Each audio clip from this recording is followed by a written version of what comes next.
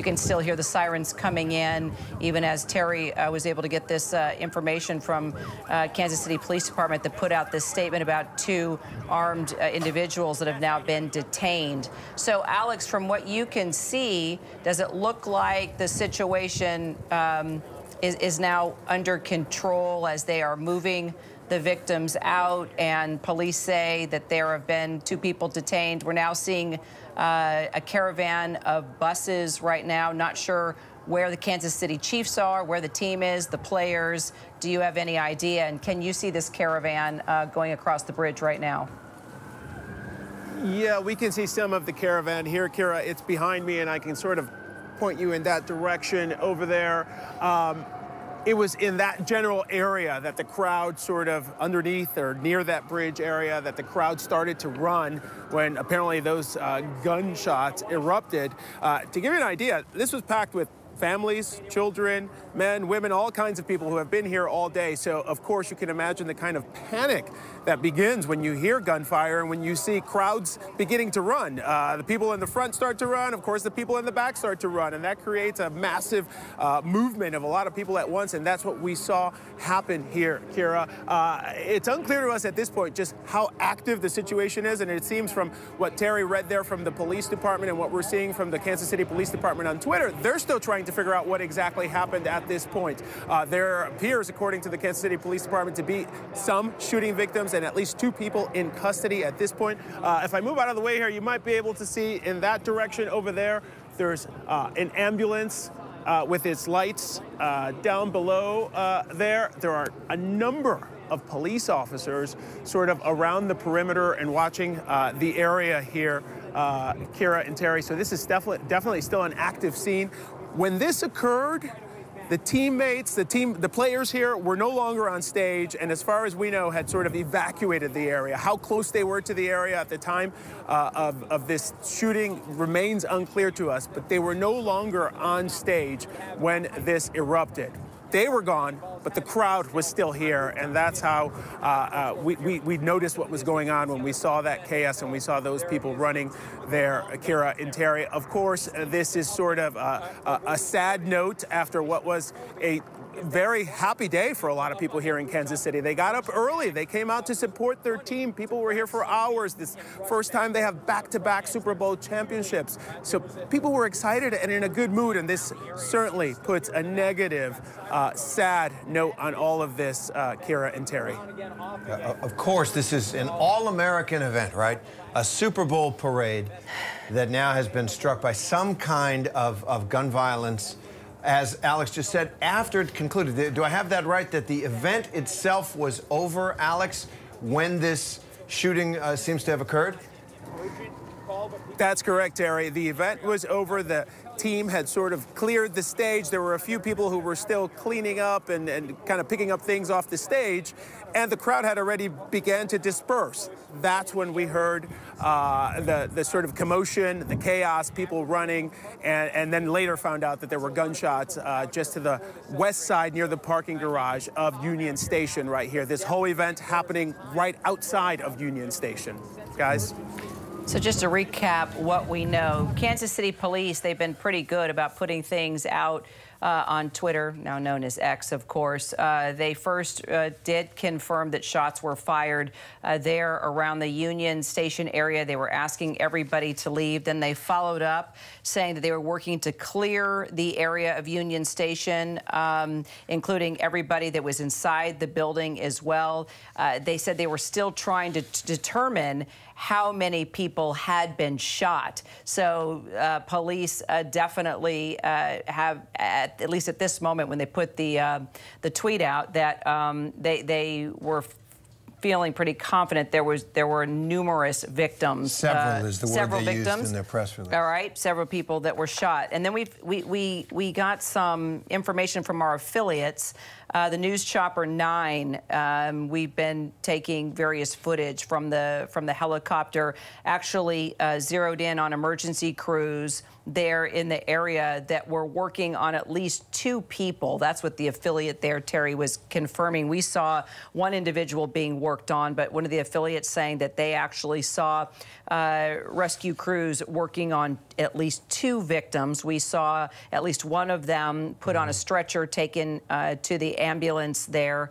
Apparently, according to our affiliate, that police were running towards Union Station after those shots were fired. As Alex mentioned, you know, already it's a big event, right? There are thousands of people there at Union Station in the streets getting ready for this parade. The police were, of course, there, present. Yeah, they have snipers in certain places. They've got to secure the area higher up on the ground. I mean, they're used to having big events like this, and security is always put in place. Super Bowls, they've done this a few times. Absolutely, absolutely. But unfortunately, it leaves the opportunity for things like this to happen too. We have no idea who the shooters are at this point. We know 2 people are detained. Hopefully that'll bring about some answers. Yeah, let's bring in our consultant on many issues on these kinds of incidents. Brad Garrett, formerly an official with the FBI, now our ABC News consultant on many law enforcement issues. Brad, I just want you to train your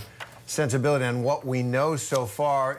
The fact that this happened at the end, after the end of the official ceremonies, can one draw from that the ceremony itself wasn't targeted, that this is something that happens in the spillover afterwards? So probably you're right, Terry, that the event, the actual event itself was not the target. I mean, without knowing one other thing, does this have the flavor of a dispute, maybe between Chiefs and 49er fans? Who knows? Or domestic. It could be any of many things. But the point being, because it's in a Union Station after the event, it could be driven by interactions between people, hostilities between people for whatever reason, and not targeting the event itself. And that's important to know, because if in fact it were a target of the event, what are the tentacles to that?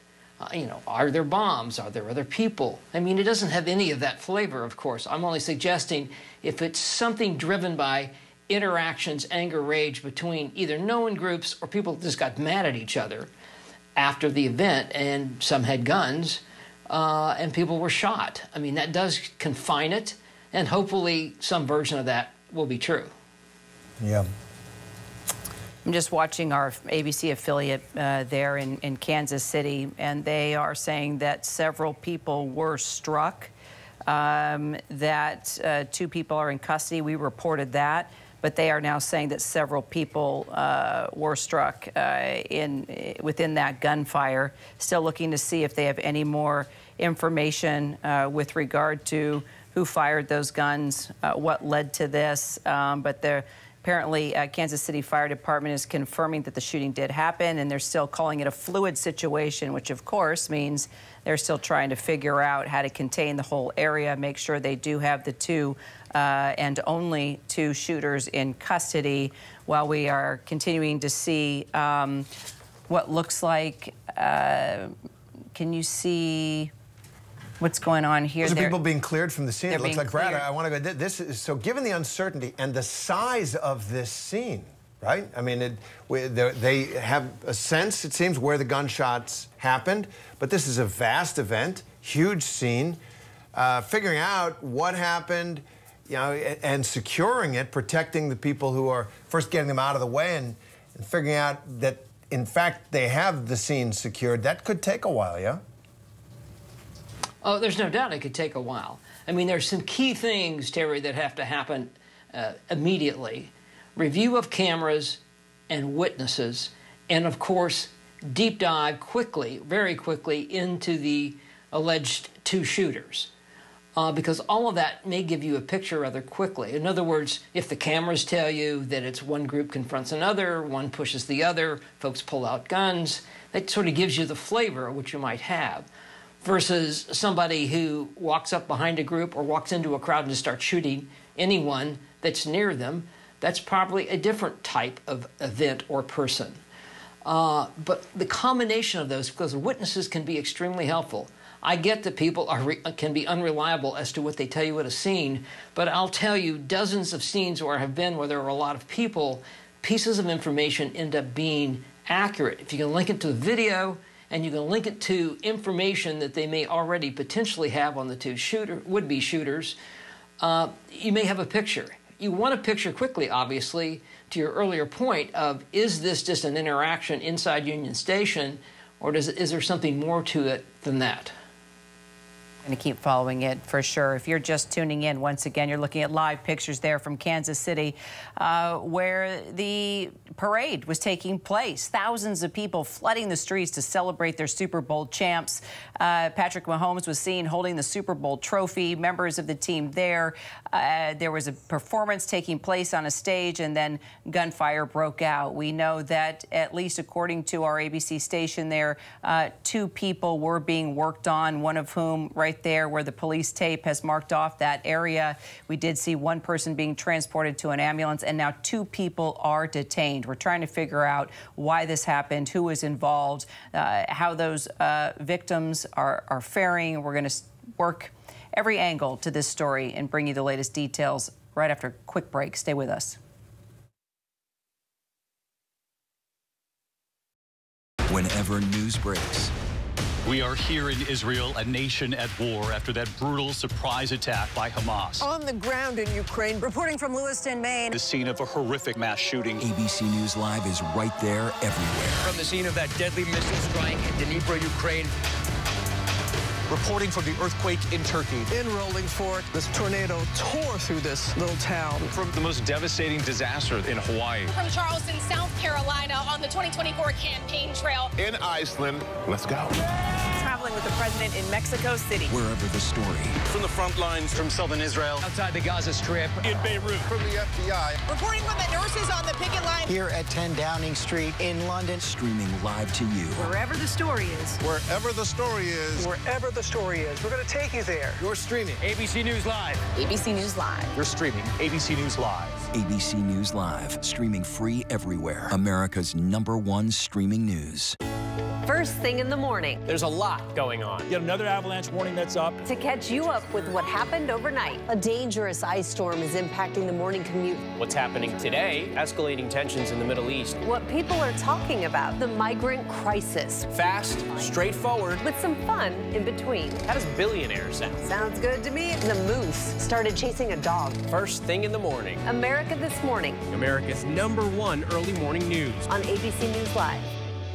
Why do so many people start their day here? From ABC News, this is Start Here. To be in the know and get a different take on the day's top stories. A lot of news today, so let's get into it. Listen now to the Daily News Podcast honored with 4 Edward R. Murrow Awards and see why the New York Times calls it a news podcast worth listening to. Start Here, ABC News. Make it your daily first listen. Now, that's a part of the story I bet you didn't see coming. Wherever you get your podcasts, Start Here.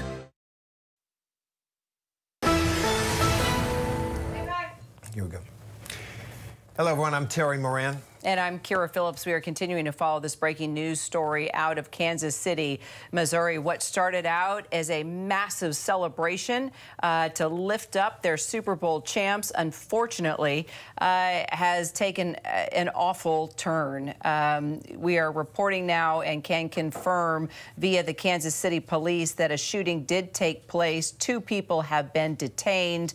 And there could be numerous victims now. Several people, the police department says, were struck by gunfire. We have seen through this high shot from our affiliate, 2 people put on stretchers and taken away. The police are trying to secure the scene. They evacuated the crowd. The crowd was already departing the area. The event itself, the ceremony itself, the celebration had ended when this shooting took place. So let's bring in ABC News correspondent Alex Perez. He is there in Kansas City. ABC News contributor, former chief of detectives for the NYPD, Bob Boyce, and ABC News contributor and former FBI agent Brad Garrett. So Alex, first to you on the scene. What can you tell us? Yeah, Terry, it was happiness and laughter all morning up until the very end of this rally. The rally concluded, the players left the stage, and shortly after that, we noticed chaos on the field here where the crowd had gathered. You might be able to see all that green down there, that field. Well, that was, as you've seen in other images, covered with thousands of people that had gathered here all day. And when those shots were fired, the crowd began to move as a group. You can imagine the panic and the chaos. There were parents here, there were children here, there were friends, a lot of people, thousands of people gathered here to watch this, which was peaceful up until this moment when they heard those gunshots down there and began running. And right after we saw that crowd, that mob of people start to move away from Union Station. This is all happening in front of Union Station here in Kansas City. We began to hear sirens, both ambulance sirens and police law enforcement sirens, and we continue to hear them. You can probably pick them up in the background here. From Kansas City Police, we understand they're still trying to figure out what exactly occurred. They know there was a shooting. We know that they say they have detained 2 people connected to this shooting. They also have said, Kansas City Police, that several people have been struck by that gunfire. Their conditions at this point, we do not know. This remains a very active situation. You hear all those sirens. It seems to us authorities are still trying to get a grasp on what exactly happened and also trying to secure the area. Union Station, huge, massive building. There were people in there, we believe. Authorities holding some of those people in there and slowly releasing them as they try to get a good idea of what exactly happened here. Now, Kira and Terry, I can tell you that, the mayor of Kansas City said safety was of the utmost importance to him. When he spoke about this yesterday, he said they were going to have 600 police officers on the 2-mile-long parade route. And also they were working with 24 different law enforcement agencies to make sure that this entire event, the parade and the rally, was safe. As soon as we heard that commotion and the crowd moving, we started to hear those sirens and officers moving in. So no doubt that response was very quick. But of course, for those that were standing here, perhaps not quick enough, because it was some moments of panic for a lot of people here. Kara and Terry. Completely understandably, Alex, a heartbreaking moment for the city of Kansas City, for the whole country, really, as this day of celebration turns into yet another American gun violence nightmare. Let's go to Bob Boyce, who's formerly with the NYPD. And Bob, I want to ask you what the police are doing right now. I mean, in New York City, obviously, has handled a lot of cities, a lot of events like this. This is the nightmare scenario, isn't it? It is, and I will tell you, as a veteran of many Yankee Day celebrations, championship ticker tape parades, the crowds can be maddening. A lot of planning goes into these things where you can get resources to an area quickly. So you have frozen zones and you have sectors, and you map this out. This was a 2-mile run, which is pretty challenging in any urban area. So also a post-event strategy as well to get people out of there safely, and that's what they're doing right now. They look at these transportation hubs. They're right away. You help the aid. It's immediately person shot, and you try to figure out what's going on through video and things like that. In an urban area, you have gangs that show up to these things too. I'm not saying that's what it is, but it's a possibility. So these things also have to be vetted out. You have high elevation spotters to see what's going on. So right now it's chaotic. It's getting people to the hospital, getting statements, getting witnesses, freezing up whole areas. That's what's going on right now. All right, so we do have, we were able to roll some tape on what it was like right after those shots were fired. Let's go ahead and take a listen.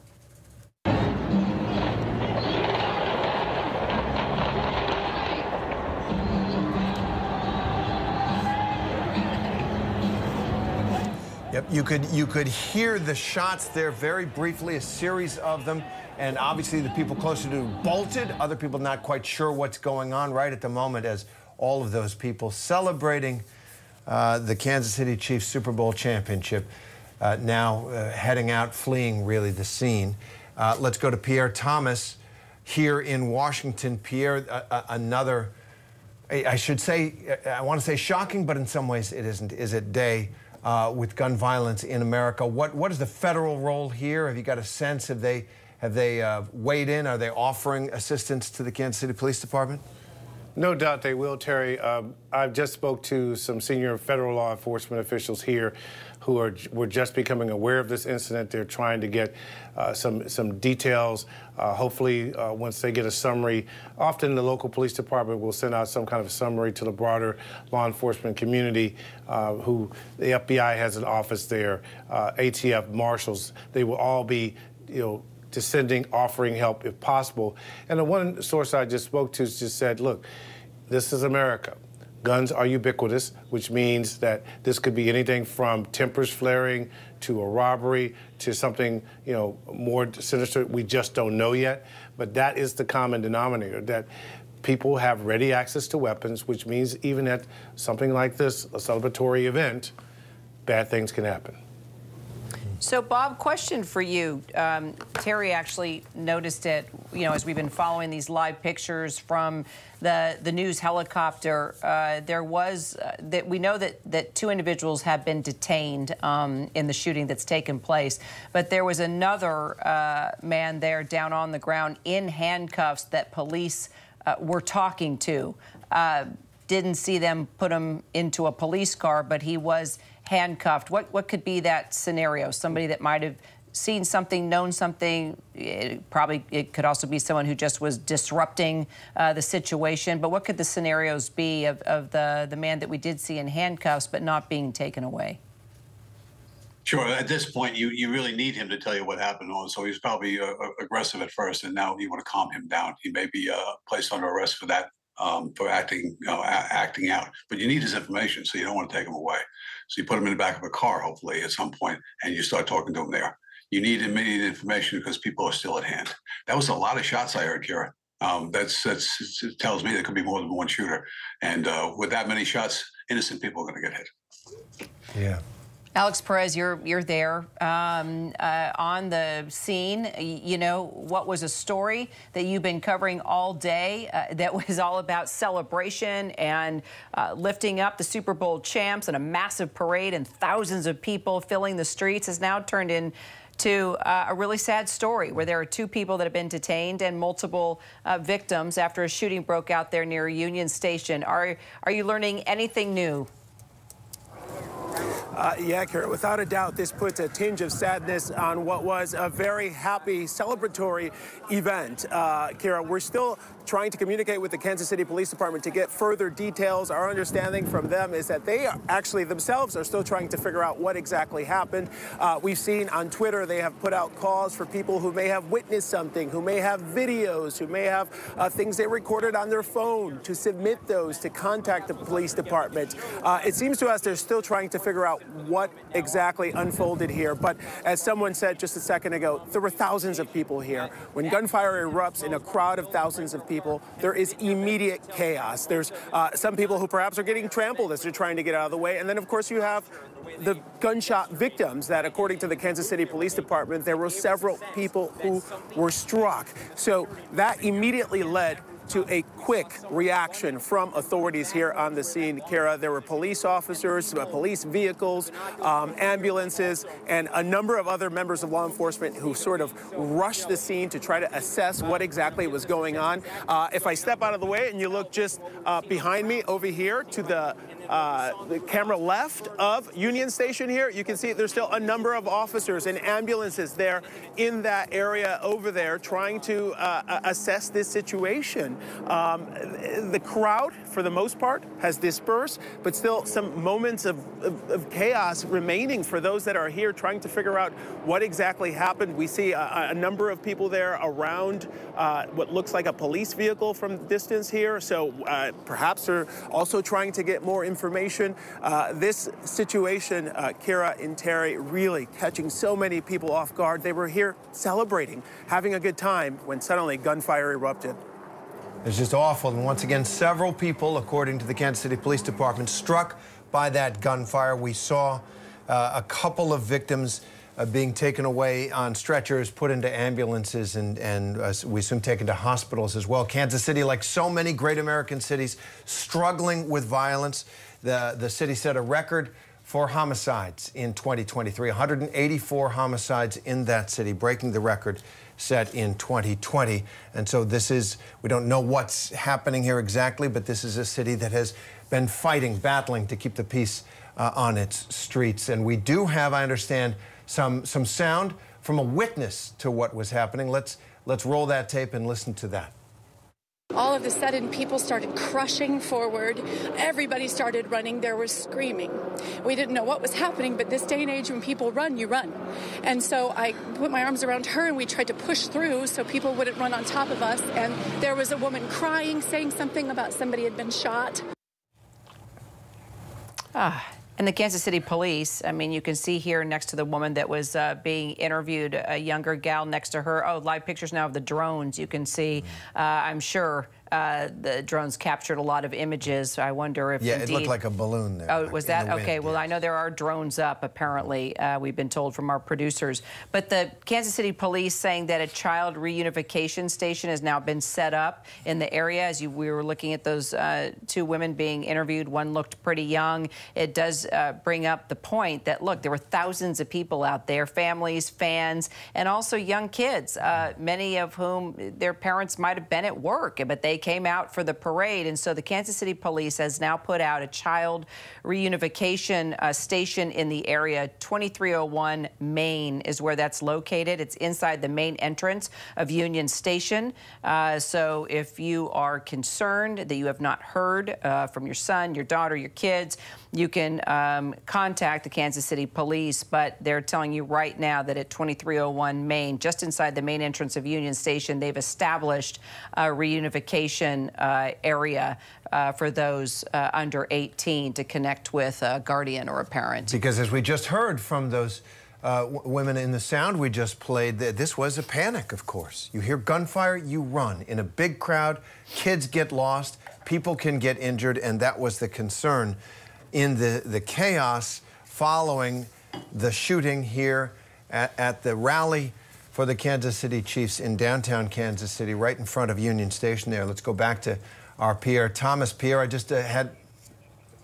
Okay, Bob Boyce, if I could come back to you on, you know, what comes next. I mean, we are still in the middle, the early minutes of this. It does seem that, at least on the outside of Union Station, things are under control, but until we hear from the police that there's an all clear, this is still an active shooter situation, yeah? It will be, and it will be an active crime scene. So right now it seems to be under control, but now they have the massive tasking of finding witnesses and getting video to find out who the shooters are. First things first, you give aid to the injured, and that's what they're doing right now, hoping to speak to as many people as they can to find out what created this and how many shooters they are. So right now you're looking for ballistic evidence to tell you how many different guns were involved in this. That shot it looked like it was a semi-automatic weapon, at least that I heard that those gunshots were heard were right successive in a row. So that tells me that someone has a high-capacity magazine when I saw that. So, but that has to be figured out as well. There's a lot of work going forward here, but determining a motive right now is secondary to now claiming evidence and getting statements. And that scene is an enormous scene. They have taken two men into custody. They've detained two people, according to the Kansas City Police Department, armed. They said. So two people armed at the scene have been detained by the Kansas City Police Department. And law enforcement, we are reporting now, the federal, state, and local law enforcement warned as recently as the run-up to the Super Bowl that special events with large attendance and media coverage remain attractive targets.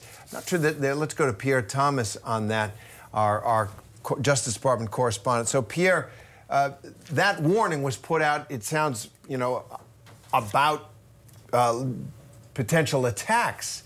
Doesn't sound at this point that's what we have. This was after the event ended in the garage area, near the garage, according to the Kansas City Police Department, a series of shots. Obviously, we have no motive. We don't. All we know is two armed men were taken into custody, and we have several people struck by gunfire. But this is the kind of thing, as the Justice Department warned us, Department of Homeland Security warned, the kind of event where people are vulnerable. Absolutely, Terry. And there are two scenarios that we're talking about here. Number one, law enforcement has been in a heightened state of alert in general ever since the conflict in Israel and between Israel and Hamas. They have said repeatedly, over and over, that the threat environment is toxic right now, that you have various groups calling for violence, rise in anti-Semitism, rise in attacks against the Muslim community. That is what we're dealing with currently. So anytime there's any kind of large-scale event, they are putting out notices reminding local police to keep that in mind. Now, separate and apart from this, where we don't yet know the motive here in terms of why this took place, it's the general issue of so many people, including criminals, and so many people with tempers, and so many people with mental health issues having access to weapons. It literally means that wherever you have people, you have the potential for gun violence. And that's what we have here. At minimum, authorities are obviously hoping that it's a limited amount of people injured. We still don't have concrete details on that just yet. But again, here you have a celebratory event. People talking about the most watched Super Bowl. Their beloved Chiefs wanted the Super Bowl, a dynasty in the making, and suddenly that celebration with children and all sorts of people happily there, now running for their lives in some cases after they hear that very clear sound of gunfire. We've been following our ABC affiliate KMBC here, and they seem to be getting a lot of information coming in, talking about the shooting that took place, saying the Kansas City Fire Department does confirm it's still a fluid situation, but our ABC affiliate is reporting that Kansas City police say the shots were fired west of Union Station and that several people were struck. Again, this is according to our ABC affiliate. At least 2 armed individuals have been detained. KMBC's reporter down there on the scene says that 5 people have been brought to Truman Medical Center. Of course, this is according to our ABC affiliate reporting this, and that 3 ambulances were seen going to the Children's Mercy Hospital's emergency room. Just the thought that kids could have been targeted or caught in this gunfire, which brings me to you, Bob, and what Pierre was saying, that this could have just been a lone attacker with no specific motive, no political motive or you know, terrorist motive. It looks like we're going to get one of the affiliate reporters up here pretty soon, so maybe we'll be able to dive in and listen to what she has to say.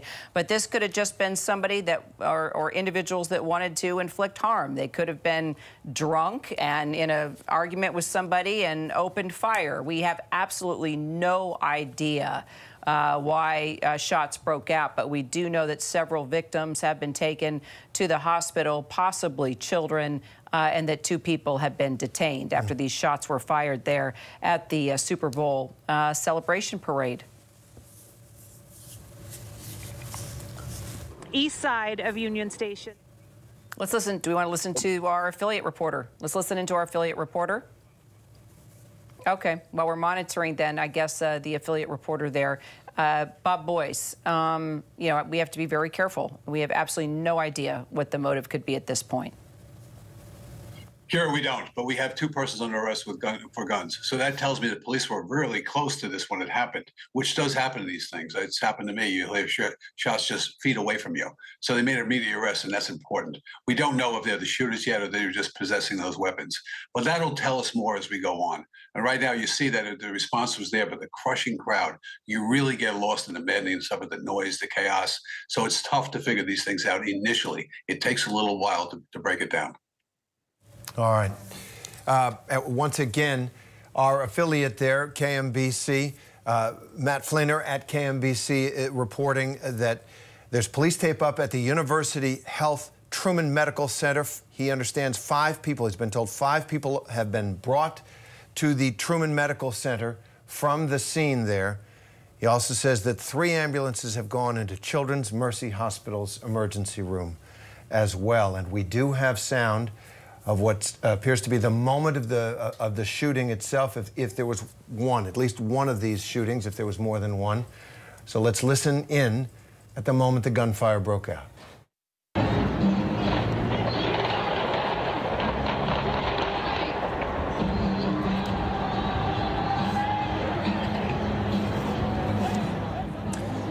You heard it, rapid firing there, several shots. I wasn't able to count them, and you did see the people closest to it, obviously, just starting to run from the sound of gunfire, as Americans in too many places on too many days have to do. And that is what we are dealing with in Kansas City on the day of the Super Bowl celebration here. Let me go back to Bob Boyce on sort of next steps for the police. If, in fact, they have detained 2 men, armed men, and they had... Well, first, let me ask you this. They've detained these 2 men. What's the threshold for handcuffing? We also saw someone in handcuffs. Police just obviously can't walk up to people and handcuff them, but do you have enhanced authorities in an emergency situation like this to detain people, to cuff people? What are the rules for police officers in this emergency situation? Something like this is not only arrest, of course they're used for arrest, but you articulate a reason to bring someone under control, even temporarily, you can handcuff someone. So that might be the issue here. I didn't see it. The big challenge here, Terry, everybody's wearing red. So when you're looking at to identify someone in this crowd, everybody's wearing Kansas City Chief red. It's going to be tough for the police on their video to actually identify someone. This is a heightened challenge that you don't normally see in a crowd like this. So that's what I'm looking for right now. These 2 persons arrested for guns could be key players. You check those magazines immediately and see if there are any fresh fires there. And see if they match up to the shell casings you find on the ground. That'll happen quickly. Other than that, you're going to see if they have any criminal associations with other people that might have been there. So, Bob, this is far from over. It's not like you just kind of pack up and leave the scene. I mean, authorities, law enforcement are still there, having to go through every single individual, check every single individual, move people to certain areas once they're cleared. There's a reunification area now for kids to connect with their parents. So, by all means, this is still fluid, and it'll be fluid for a while because they've got to make sure that that entire area and everyone present where that shooting was can be cleared, right? They do, and they'll take the witnesses to a secondary location, hopefully inside, because your daylight is ticking off at this point. You really want to get as much done as you can while you have daylight. So they'll bring in light trucks now because they're going to be in for a long, long night. Could be a couple days out here trying to figure things out. That seems like a lot of shell casings. And again, the video plays a big role here. You have detectives out right now trying to garner as much evidence as they can to figure this thing out. And social media as well. You're going to hear things on social media about this shooting that you have to glean as well. It's important. They're in for a couple days of hard work here. There's no question. At least 5 people shot, we're hearing, possibly more. You know, they have to be talked to whenever they become available to speak to. Again, people with them. You want as much information as possible. These are very challenging because everybody's dressed the same, and you're trying to figure out who your shooter are, or what created this. What was the motive here? Did it happen prior and it just blew out at the end of the parade? Possibly. So a lot of things going on here. It's early on. They have a long night in front of them figuring this thing out. A long night on, and just for the historical nature of it, 6 years ago today was the shooting at Parkland High School, where a 19-year-old opened fire on students and staff at Marjorie Stoneman Douglas High School there. Of course, given the nature of our lives in the 21st century in the United States, any day is likely to be an anniversary of some kind of gun violence. Let's go, and we have some more sound from witnesses on the scene. Let's hear what we have.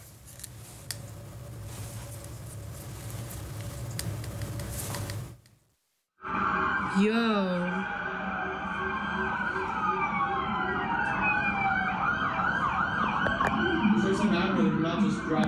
Yo, no, something happened. Definitely. 100%. This has been over 30 cop cars.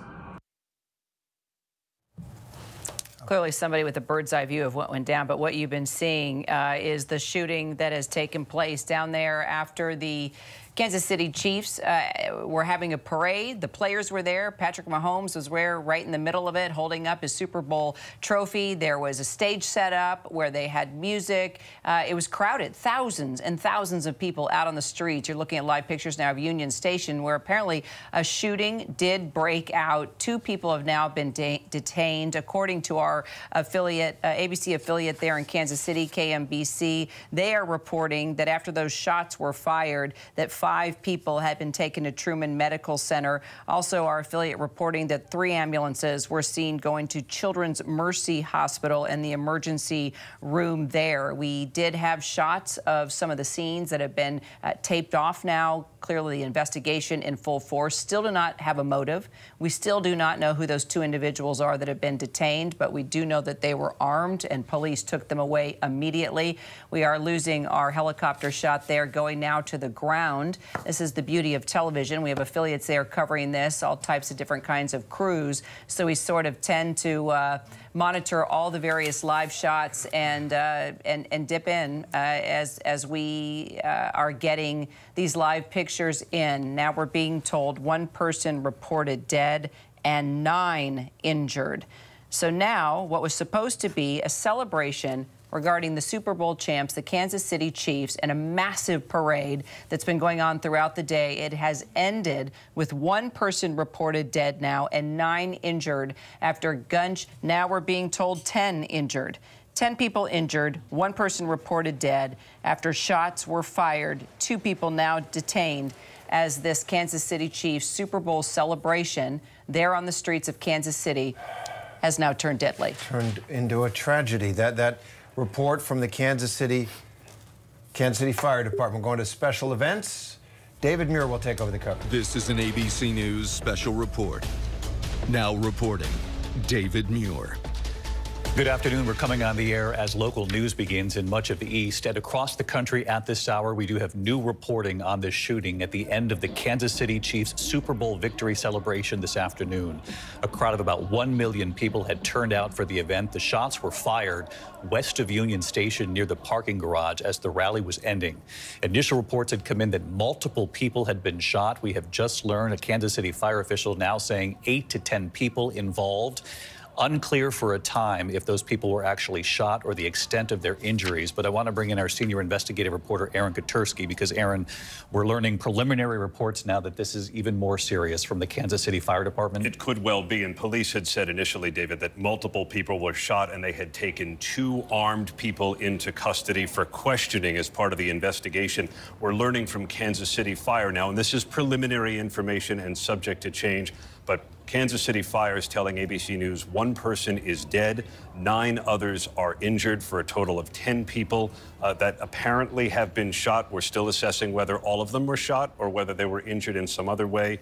But 1 dead, 9 injured, and among the injured, 5 are said to be serious injuries and 3 critical. And again, that information just coming in from Kansas City Fire? From Kansas City Fire, and it's preliminary information as we work to learn more. But Kansas City Police had been on scene in force for this victory parade for the Kansas City Chiefs as they celebrated their Super Bowl. They were on scene and were able to take 2 armed people into custody very quickly right after these shots were fired near Union Station, the historic century-old train station in Kansas City.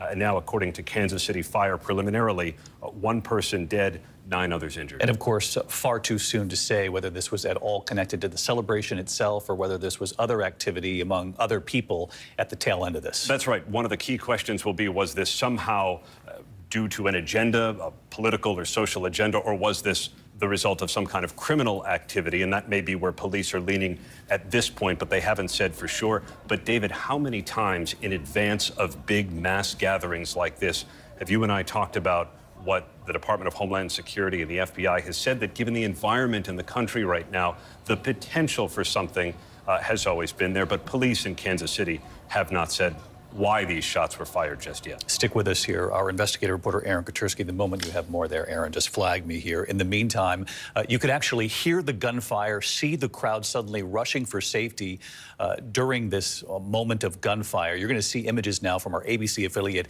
KMBC. Take a look.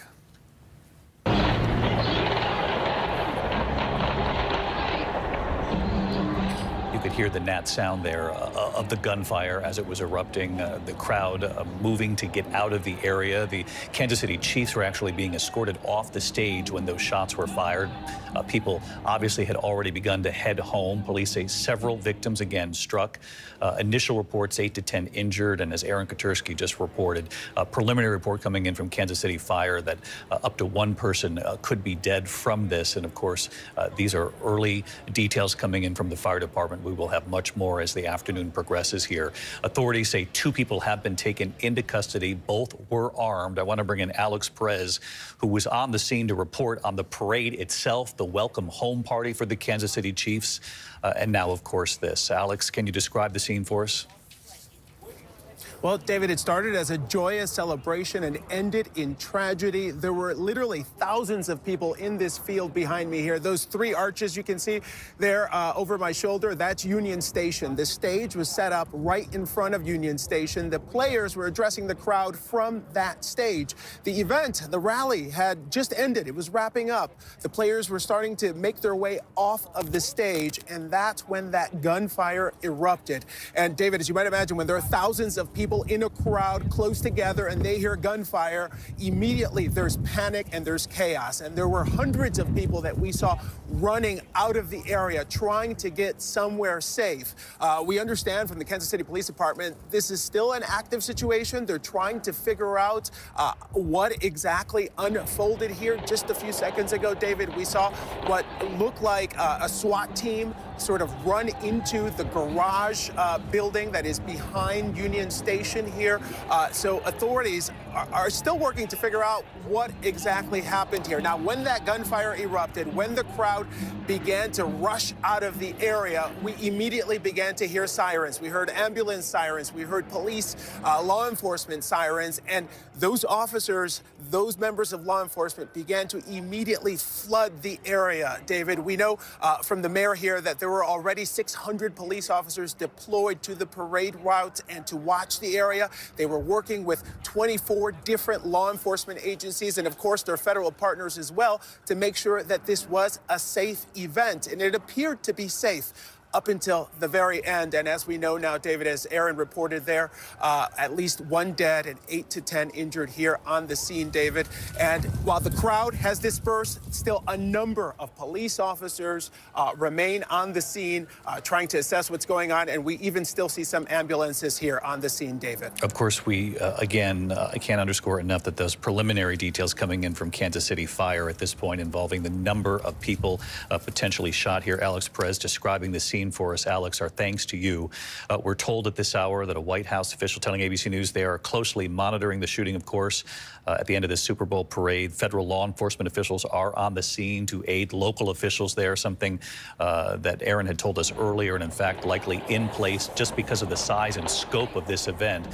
You can see the pictures there of the crowd. These were the pictures coming in from KMBC, our ABC station, moments after the gunfire. You can see the sheer size of the crowd that had gathered for the Super Bowl champs. I want to bring in one last person here before we turn you over to your local news here in the East, and then the rest of the country, of course, will have more coming up here on World News Tonight. Pierre Thomas is our Chief Justice Correspondent. Pierre, what are you learning from federal sources at this hour?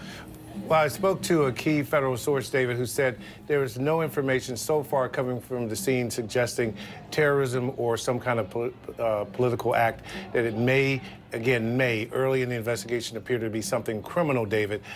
Typically, in a situation like this, you'll have law enforcement at the federal level get a quick sense if there's anything suggesting terrorism or some kind of political event. Obviously, the source said they're just very concerned that guns are so ubiquitous, so anytime you have a crowd that loud, large and loud, you could have a situation like this, David. The Justice Department, the White House, ATF, other agencies trying to get information from the scene because they need to make sure that this was a contained event. Obviously, very concerned either way, David. Pierre Thomas, our thanks to you again. Multiple people shot at the tail end of the Super Bowl victory celebration in Kansas City. The Kansas City Chiefs were just being escorted off the stage. This was west of Union Station near a parking garage there. Unclear if it was connected in any way to the celebration, the rally itself, but obviously federal and local authorities were concerned given the sheer size of this crowd that had gathered and the security threat in this country, the heightened temperature, if you will, across this nation. Our team is going to continue to work work this. I know for many of you, your local news teams are standing by. Our coverage will continue. ABC News Live, abcnews.com, and I'll be back with the entire team for World News Tonight just a short time from now. I'm David Muir in New York. We'll see you then. Good day. This has been a special report from ABC News. David, thank you. Hello, everyone. I'm Kira Phillips. And I'm Terry Moran, and we continue to follow that breaking news at this hour. One person is dead and 9 others injured after a shooting at the Super Bowl victory parade in Kansas City. Authorities say at least 2 armed people have been detained. It was a day of celebration, an all-American day. Tens of thousands of people gathered at this event, and then chaos. Take a listen now to the moments shots rang out.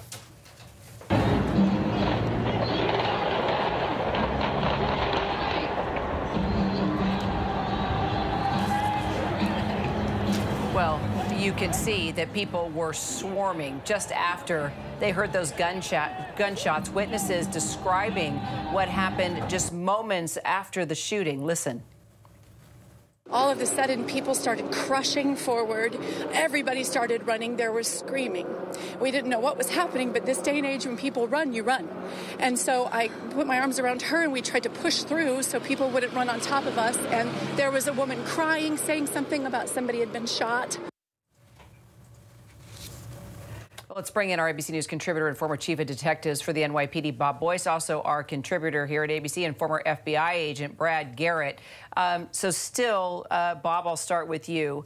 We're not sure of a motive in any way, shape, or form at this point. We just know that there have been 2 individuals that have been detained and that we can confirm 1 person has died, 5 people in serious condition, 3 in critical, 1 non-life threatening, and that it's still a fluid situation and that there is a reunification area that's been set up right there inside Union Station where parents can come and connect with their kids who might have been there at the parade. But we also were listening to the coverage there and reading up at what our affiliates are reporting. Bob, did you hear this as well, that the players were actually up on that stage not far where that shooting took place? Because we did see a number of buses taking off from the scene going across a bridge there. Do you think this shooting might have happened while the players were actually still at the rally? You're right. Well, from what I heard, they were leaving the platforms at that point when this broke out. So the event was closing and people were moving out. The players were leaving. I'm sure they're enjoying the euphoric feeling of the incident. This is what I said earlier, that this post strategy on people leaving the event is so important. And then so you really have to double down on your transportation hubs in the area. I'm not familiar with the main station there, but that could be headed towards that. It's unclear what broke out. It's going to be quite a while before we determine the motive. Those persons arrested could help a lot out with telling us what happened, what they saw. When police officers go into a scene like that, they freeze the entire area. That's probably how they made the 2 arrests, and it was a key point. A lot of courage walking in when people are running one way, you're running the other. So that's important to understand. They have 2 arrests. They have another person in custody. We'll see what those arrests bring us. All right, Bob Boyce, thank you very much. So once again, we are following this developing story. Let me go to Brad Garrett on this. And Brad, right now, the police have 2 armed men in custody. There have been no succeeding episodes. No other shots as far as we know. So what are they trying to do right now at the scene and beyond? Determine exactly what happened. What's going to be important, Terry, is as they have, I assume, some video perhaps of this location, or at least the proximity of this shooting. Did the 2 shooters walk together? Did they come from outside Union Station, maybe from the main event? Were they following anybody? Now, granted, this is going to be difficult to sort of assess initially, but behaviorally, you need to know kind of what are the dynamics here.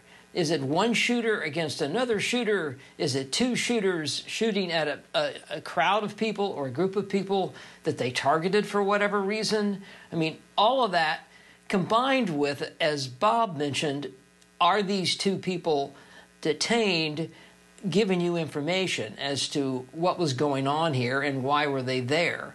And you can clearly do quick backgrounds on them. You'll get other agencies involved, like the FBI, ATF, etc., to see if there's anything in their backgrounds that would suggest motive, like drugs, like terrorism, whatever it might be. Doesn't look like it would be terrorism-driven. We just don't know enough yet. But let's just see, because that's a lot of people shot if it's just two people getting into it with each other. There's something more here to this picture, obviously, than we know at this moment. Well, and as we heard from our investigative correspondent, Aaron Katursky, it sort of seems like it may be leaning that way, more toward an argument, a dispute among individuals there at the parade versus any kind of terrorist activity. There are clearly pictures, videos starting to come out online, in particular through our ABC affiliate as well, where you see police talking to individuals, some in handcuffs, some on the ground. We do know that 2 individuals have been detained, and hopefully we will know soon what exactly went down. Josh, who did you say we had? I'm sorry. Yeah. Pierre Thomas, our Chief Justice Correspondent, joining us now. Pierre, are you able to work through your sources any more details of what we might know about who these individuals are that have been detained, a motive, and what went down when these shots rang out? Well, the most useful information we have is actually from the Kansas City Fire and Rescue Department, where they've given the information on those who have been injured. Federal law enforcement is trying to get additional detail from the scene about those 2 men who have been detained as they try to ascertain motive. What I can tell you from a senior law enforcement official I spoke to is that he's not seen anything come across his desk yet that indicates or points to any kind of terrorism or politically motivated event. It's early in the investigation, but typically that's the first kind of thing that is shot out to the federal government in terms of federal law enforcement officials. They will, when it's a local criminal sort of event, it takes a little bit more time for information to make its way through the food chain, if you will. But right now, law enforcement is obviously concerned that you had so many people and apparently multiple people armed with weapons firing away. That's the issue, that's the challenge, and you know the country has been on a general, very heightened state of alert, at least from the federal law enforcement perspective, because of what's been happening in Israel with Hamas. They've been warning over and over again that the nation is in an elevated threat environment, similar to what we faced right before 9/11, and so that is in everyone's mind. That said, they don't have anything indicating anything like that at this point, and the key is for them to offer assistance, get engaged with the local police about these suspects, and then fan out any information that's relevant if it's something more than a local criminal event. Absolutely. Pierre, thank you for that. And you can see there, police officers, this is still an active scene, taking positions, high positions on top of buildings to try to make sure that nothing else happens. And I want to go to Elizabeth Newman, former official in the Department of Homeland Security, about this event. There were 800,000 people is the estimated crowd size there. We have some pictures I want to show you right now of players on the Kansas City Chiefs being escorted out of what became a scene of panic when gunfire rang out at the celebration of their Super Bowl, a back-to-back Super Bowl, and the players, I am told, we have some pictures, I guess, in those vehicles. We had... Is this tape or live pictures here? Did we have that? We probably shouldn't show live pictures of the snipers, guys. It gives away the location of police. If there's other shooters out there, I would get off that shot. You don't want to give away where law enforcement is. It puts them in danger. I would get off this shot, guys. I would not show snipers. Help me out, Bob, please. So what we or have... Brad. I got it. What we have right now also is a tweet from Patrick Mahomes, MVP of the Super Bowl, saying simply praying for Kansas City, as we all are right now. And I wanted to go to Elizabeth Newman on, you know, you have this enormous event, Elizabeth, and try to protect it, try to let people have fun, try to let Patrick Mahomes and his family and all the families of the fans of that team coming to try to enjoy the day, and this happens. Talk to us about how law enforcement is trying to secure these events, and obviously you know, that nothing is foolproof. You know, mass gatherings have been the primary target that is most vulnerable and most concerning from a security standpoint. You look at what we were doing at the Super Bowl just a few days ago. The preparations for that, the security preparations for that started 18 months ago. There are multiple agencies involved, dozens of agencies involved at the federal, state, and local level to make that event go off safely. When you have side events that lead up to that massive event of the Super Bowl and the events after it, like the parade, those are actually also very concerning targets of opportunity, but even harder to secure because you don't actually have the time to prepare. You don't get 18 months, and you also don't get the same amount of federal resources to be able to secure an event. So it is always maybe not obvious to the general public, but to the security community, we are more concerned about those side events because they just don't have as much time for preparation, and we don't have as many resources to put towards securing it. It does sound like this might be more of a criminal situation as opposed to a targeted attack. We still don't fully know. Nevertheless, the fact that you had individuals with guns in a mass crowd is very, very concerning. And we need to do better. We need to do better to make sure that individuals aren't able to infiltrate such a large gathering. You said 800,000 people. That's a lot of people, and we actually don't know yet the nature of some of the injuries, whether some of the injuries are actually gunshot wounds versus just trampling effects in other situations where we've had mass panic due to a shooting or other types of tragic events. It is often the panic that leads to more injuries than the shooting. So there's a lot of information we don't have yet. Certainly very tragic, and certainly it kind of shines the spotlight. Anytime you do these mass gatherings and you don't have a lot of prep time, they are more vulnerable, and unfortunately tragic events like this continue to happen in our country. And these are live pictures that we're following now, but just and you can see the stage there where the party was taking place along with all the fans there on the streets. But I don't know if we can roll that video again where you actually, here it is right here. So the players were up there on the stage. You see the confetti going. The crowd is excited. But you'll see in a moment how the players, the police actually taking the players off the stage. They didn't even realize what had happened because the music was playing. They were dancing. Hey, they're partying. They're excited. They won the Super Bowl. Those shots rang out, and police immediately came to the stage, got the players off of the stage, and it's very possible that the numerous buses that we saw crossing over the bridge were the players leaving the scene. But the shots rang out, and the players here did get off the stage, and then it took a while for them to be fully informed about what was going on. But Patrick Mahomes did put out a tweet just moments ago, simply with his praying hands saying praying for Kansas City. So I'm sure we're going to start to get more response, yes, Terry. As did his teammate Drew Tranquil, a linebacker on the Kansas City Chiefs, put out his own statement. He said, "Please join me in prayer for all the victims in this heinous act. Pray that doctors and first responders would have steady hands and that all would experience full healing." These are young men at the peak of their athletic ability and dedication to this very huge sport, and here they are now wrestling with what to say after a mass shooting so familiar in so many aspects of American life now strikes their sport, their celebration, their day. One person confirmed dead, 5 in serious condition, 3 in critical, 1 non-life-threatening. Our affiliate reporting seeing those ambulances headed to the Children's Hospital. Is this tape or live picture right here?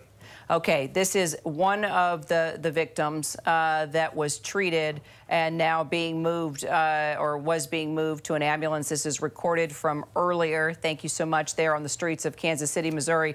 Our investigative correspondent Aaron Kantersky, as we watch these pictures from early on, not long after that shooting took place, seeing one victim there being put into the ambulance and taken to the hospital.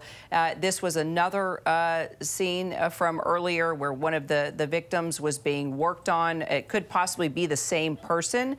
We do know clearly that one person has died and 9 others experienced injuries, 5 of those serious, 3 critical. Don't know if this is another one, an additional victim, or the same one we just saw being led into the ambulance. But our investigative correspondent, Aaron Katursky, joins us now.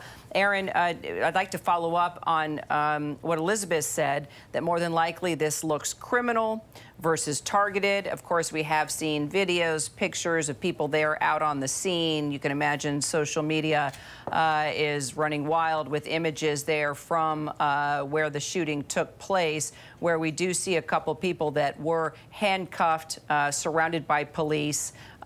Any word on those that were detained, taken in for questioning, any information about a possible motive?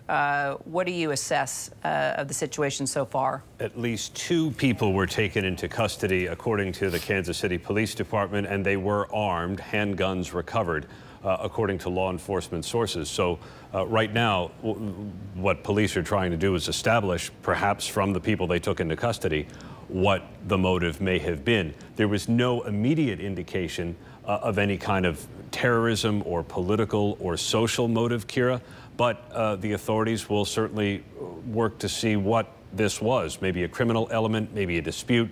We're not sure. But the presence of guns in a crowd of nearly 1 million people is concerning, although cannot be surprising in a nation with more than 400 million guns in circulation. I think it would be more surprising if there weren't guns among people in that crowd as they were celebrating the victory, the Super Bowl victory of the Kansas City Chiefs. We've heard that the Kansas City Police Department is going to retain the lead investigative agency in this case. So that does give us a sense that there may not be a terrorism type motive or connection here if the local police and not, say, the FBI are going to be keeping control of this. Kate, all right, Aaron Katursky, thank you. That is a good point. Had there been early indications that this was a targeted attack by foreign actors or some kind of coordinated attack on the event, the federal government, which stands by to assist, as you point out, might have taken the lead role. But right now that remains with the Kansas City Police Department. And let's go local now to our affiliate, KMBC, who's been just obviously covering this. They were covering the celebration and instantly switched into covering this shooting. Let's go to KMBC's coverage right now. We've been moved to this location. You can see this crime scene tape that's behind us. I mean, this goes all the way down and around Union Station. You know, the Chiefs players and staff members and family members were inside Union Station for quite a long time. And, you know, it was very disturbing to see law enforcement continue to run inside Union Station when, you know, we knew that there were a lot of people in there. But they have since been loaded on the buses and have moved and are back to where they came from. And this all started right when the rally ended. I mean, it couldn't have been a split second later when the rally ended, when the first gunshots were first heard, just again into this area, which is just the west, in the west lawn in front of Union Station is where the first gunshots, and that's where police officers were kind of rushing to the scene. And then we heard other gunshots. It was unclear to where we heard that was happening, but we saw a chaos, like we saw fans not knowing where they were going to go. They were stuck. Hundreds of thousands of fans here in front of Union Station. People who knew that something was wrong were stuck. They couldn't go anywhere because some fans were leaving one way, other fans were leaving another way, not knowing. So it was a frightening situation for all the people who were here who knew that something wrong was happening. You know, Kelly Eckerman was speaking to a couple of the people, and you kind of sensed, or you felt the fear that they were feeling. Yeah. And the entire tone of the front of Union Station just changed immediately from something that was a celebration on stage all morning long. It just had been, you know, no incidents. It just a celebration of hundreds of thousands of Chiefs fans really just enjoying the beautiful weather on this Valentine's Day. And the tone couldn't have changed quicker. And I think what was startling from our vantage point is we knew something horrific had happened, but we knew that so many people had not. So they're going about their business, you know, just kind of enjoying the day, and they have yet to realize what's going on, because law enforcement acted very swiftly, moving into the situation. And I should mention, you know, there are no metal detectors. You can't have metal detectors getting all these people in here. So, you know, it's a situation that is heavily secure in terms of having many layers of law enforcement doing their job and trying to protect people, but there's no stopping anyone from bringing weapons in here, unfortunately. And we're going to hear more from the Kansas City Police Department as far as how everything was controlled after the first gunshots and the second gunshots, or how many more gunshots were heard. We'll get more information from there, but one of the things that we also witnessed was, even though there was chaos, even though there was so many people here witnessing the parade, the Kansas City Police Department were able to kind of clear out the perimeter, which is, there's a big giant fountain inside or outside Union Station, so they were able to rope that off, and their perimeter kind of kept expanding and expanding until it eventually got to us, where we had to leave the area.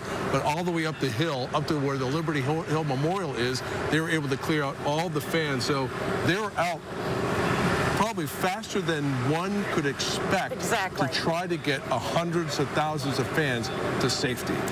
And to move them off the perimeter. The other thing that is just, I can't get out of my mind and my heart at this point is the fact that, you know, because it's such a beautiful day, and because practically all of the major school districts had called this a red snow day, there were a ton of kids here, little kids, kids of all ages, with their families, with their friends. You know, we watched these little kids tumble and play football in front of us all morning long. And to think that, you know, really just not so many feet from where they were, the first gunshots went off. So the fact that there have been patients taken to Children's Mercy is something that, you know, it is going to weigh heavily on people's minds, just because there were just so many families here. And it was difficult to see so many people still celebrating the moment of the team, and in that same crowd, the look of horror on people's faces together, just because what they were seeing and what other people weren't seeing. And we saw that. And you don't get that out of your mind, because you want to say there's something that's happening, and you just couldn't. And that's where your hats off to the police department, because you hate to imagine. It's already a horrible, horrific scene, but you hate to imagine what would have happened if 300, 400,000 people, how many people were here, knew what was happening. That's right. I mean, because right. And to be honest, you know, because it happened at the very end, it didn't happen in the middle. You know, people their minds were, we're going to head toward our cars. You know, we're going to head up. So there were, you know, for most people, especially up on the hill and everything, they were heading to their cars, and they were going to find out about this later on. And I am grateful for that, because we knew we were going to have to explain exactly what had happened to all these people, and it taints the entire day and what we were originally here to celebrate in our fine city. We have another ambulance who's making way. We may have to kind of move over a little bit, but again, it's still very much not as active, but there is still a heavy police presence. There are still ambulances at the scene. Another ambulance is arriving here, and I know that momentarily we're going to hear from the Kansas City Police Department and get more details on the situation here. Let me. Todd, right behind you, an ambulance is coming. So, yeah, I mean, that is the situation. And Bria and Chris, I know our newsroom is working, you know, tirelessly to try and get updated information so we can let people know, the absolute latest as to who is in custody and, the people who are being treated. We know that one person has died in all of this. Oh, okay, let's go to Matt Evans, who's now on the scene. Matt, what can you tell us? Hey, Todd.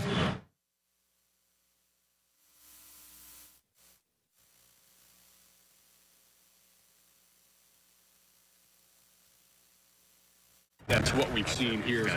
Right now, obviously, we've been here for, seems like a couple hours at this point, where police were kind of beating everybody out from Pershing, from Union Station itself. We talked to a lot of people as they were walking out who told us that they heard several gunshots. They weren't sure if they were fireworks or gunshots. There were also some fireworks in the area going off, so it was pretty confusing for everybody at the time.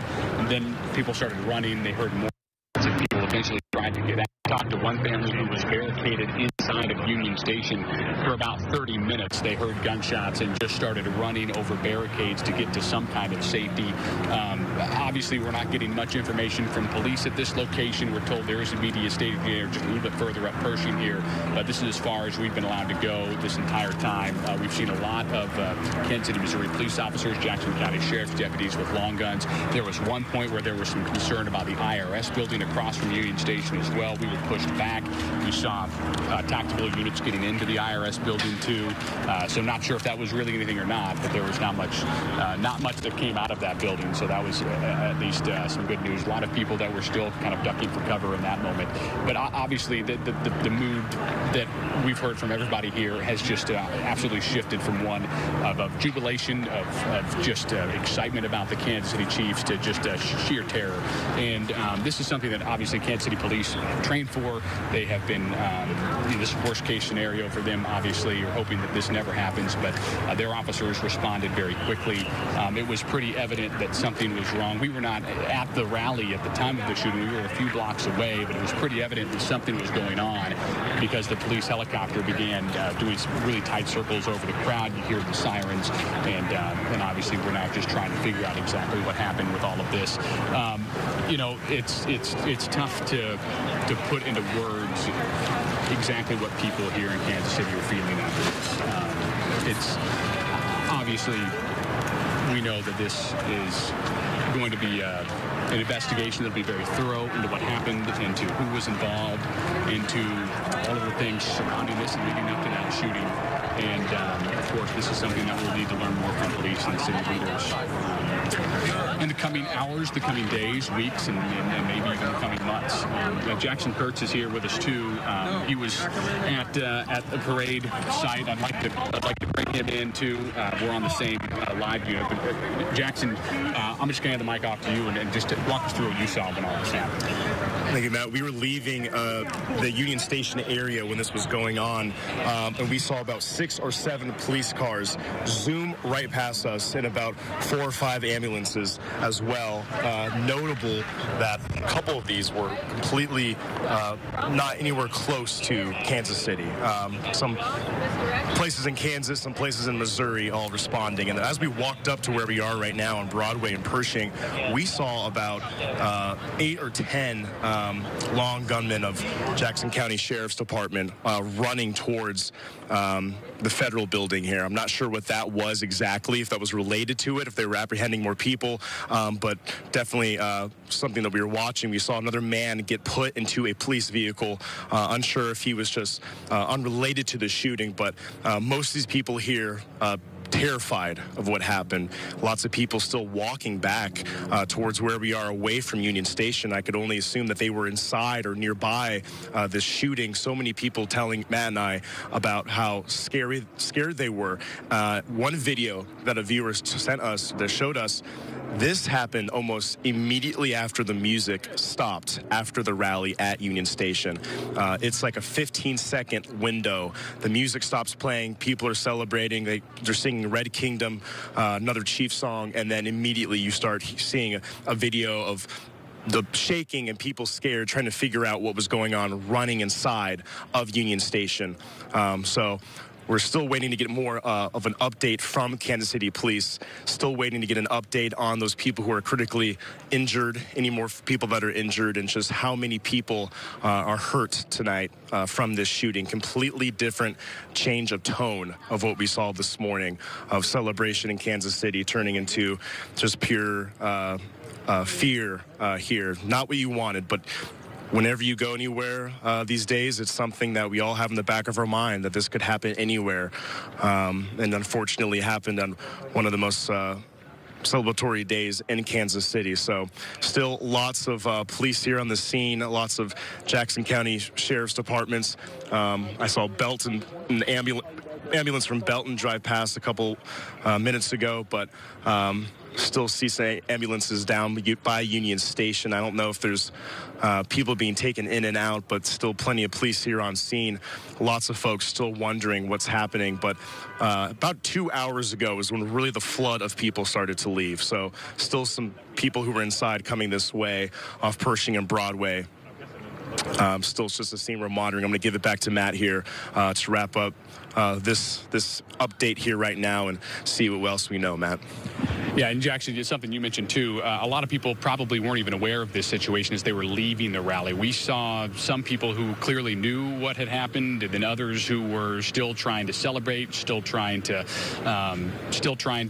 enjoy a party that clearly that it's not party anymore. This is now a crime scene investigation, and that's what we're seeing kind of behind us here, where you see this white tape up on the east side, or on the west side of Union Station, that is. So exactly where this shooting happened, we're not sure. We've kind of been on the outside. Obviously, cell service has been very spotty through this entire ordeal, but we're still seeing a lot of police kind of meet at this side. We saw at least 5 or 6 ambulances leave from this side, and several more before we were able to get this close, that were leaving with lights and sirens on as well. So, I mean, obviously, there's a lot of questions that a lot of people have, but at this point, there's not much information we have here, obviously. So,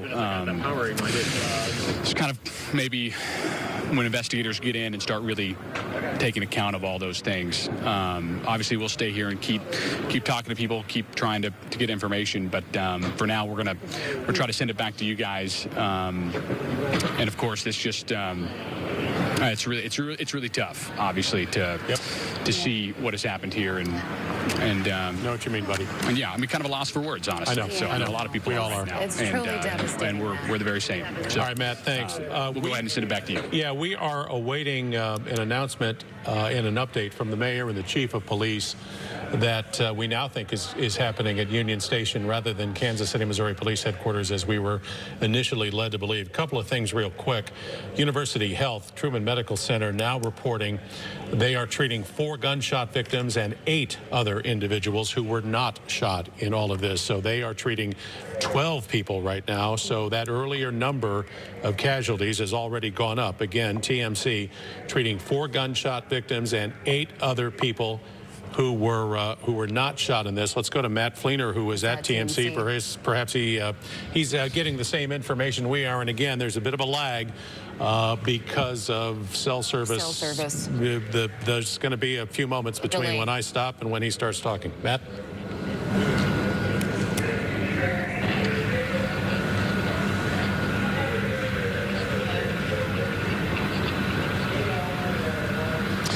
Chris, lag or not, we're here to report the latest information. And as of right now, we have seen things calm down just a bit, even though there are staff from University Health Truman Medical Center that are still standing back here and just milling about. We've seen police tape that is up, and we also know that families are inside. Families of these multiple victims are inside right now in the chapel, hearing from staff, presumably hearing from chaplains and medical staff, trying to figure out the latest on their loved ones who are inside. We did get an earlier statement from University Health spokeswoman who said University Health, the Level 1 Trauma Center, of course, those victims brought here from the Union Station incident are being treated by the best trauma specialists in the city.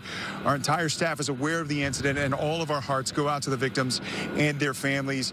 And we know the staff here at University Health Truman Medical Center are some of the best trauma specialists in this city, and they deal with shootings here in the city day in, day out. So They know how to handle situations and shootings.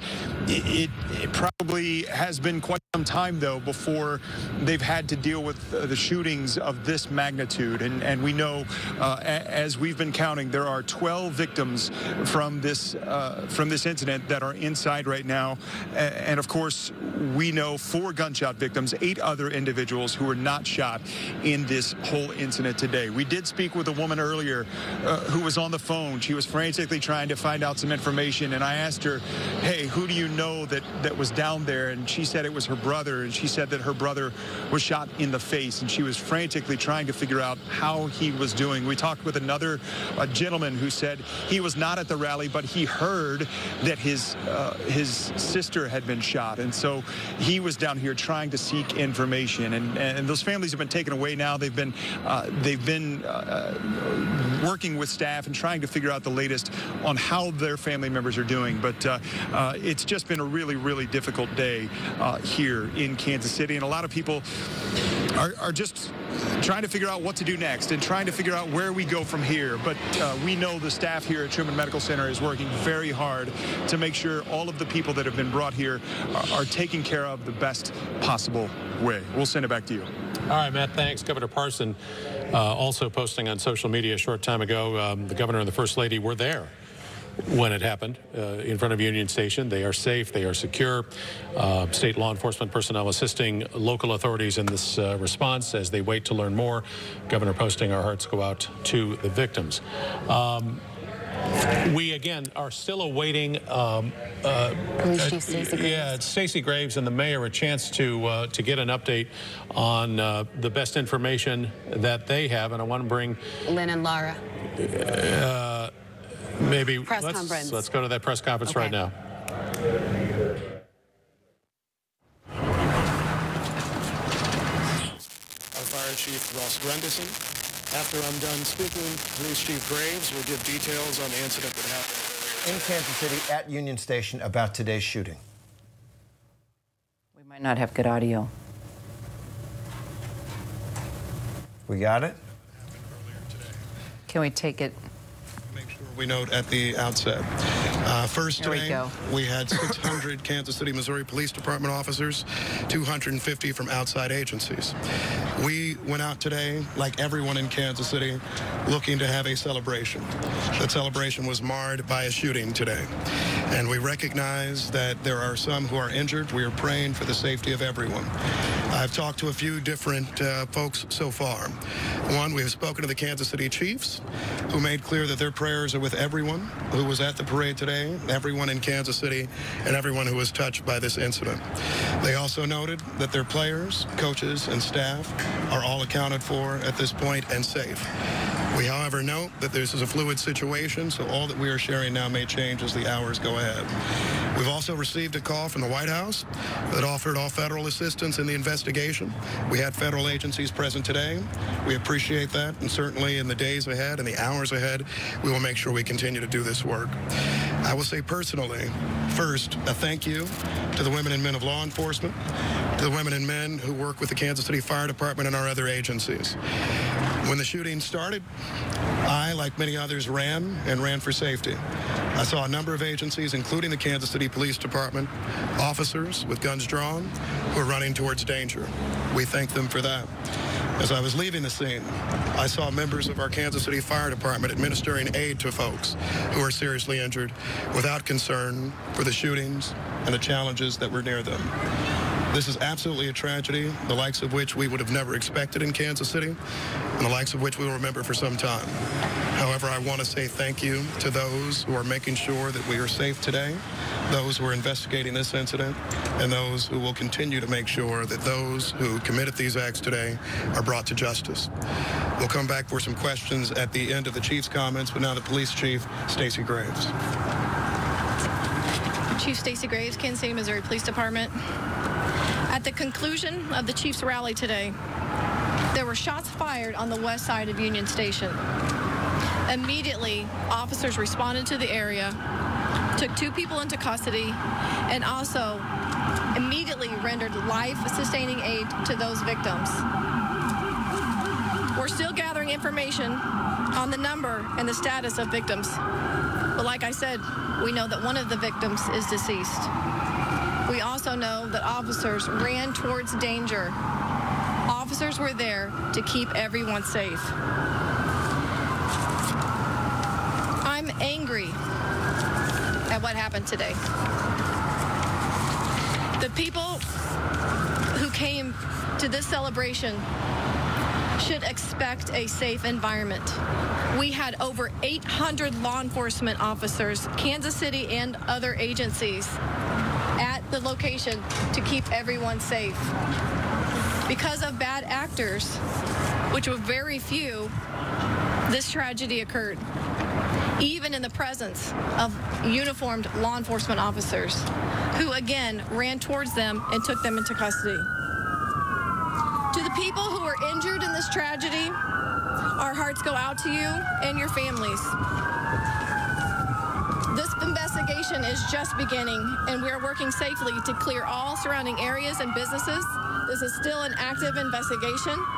We will continue to keep you updated.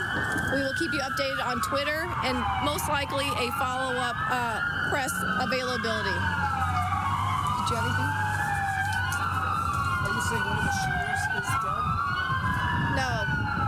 One of our victims has been declared deceased. We have.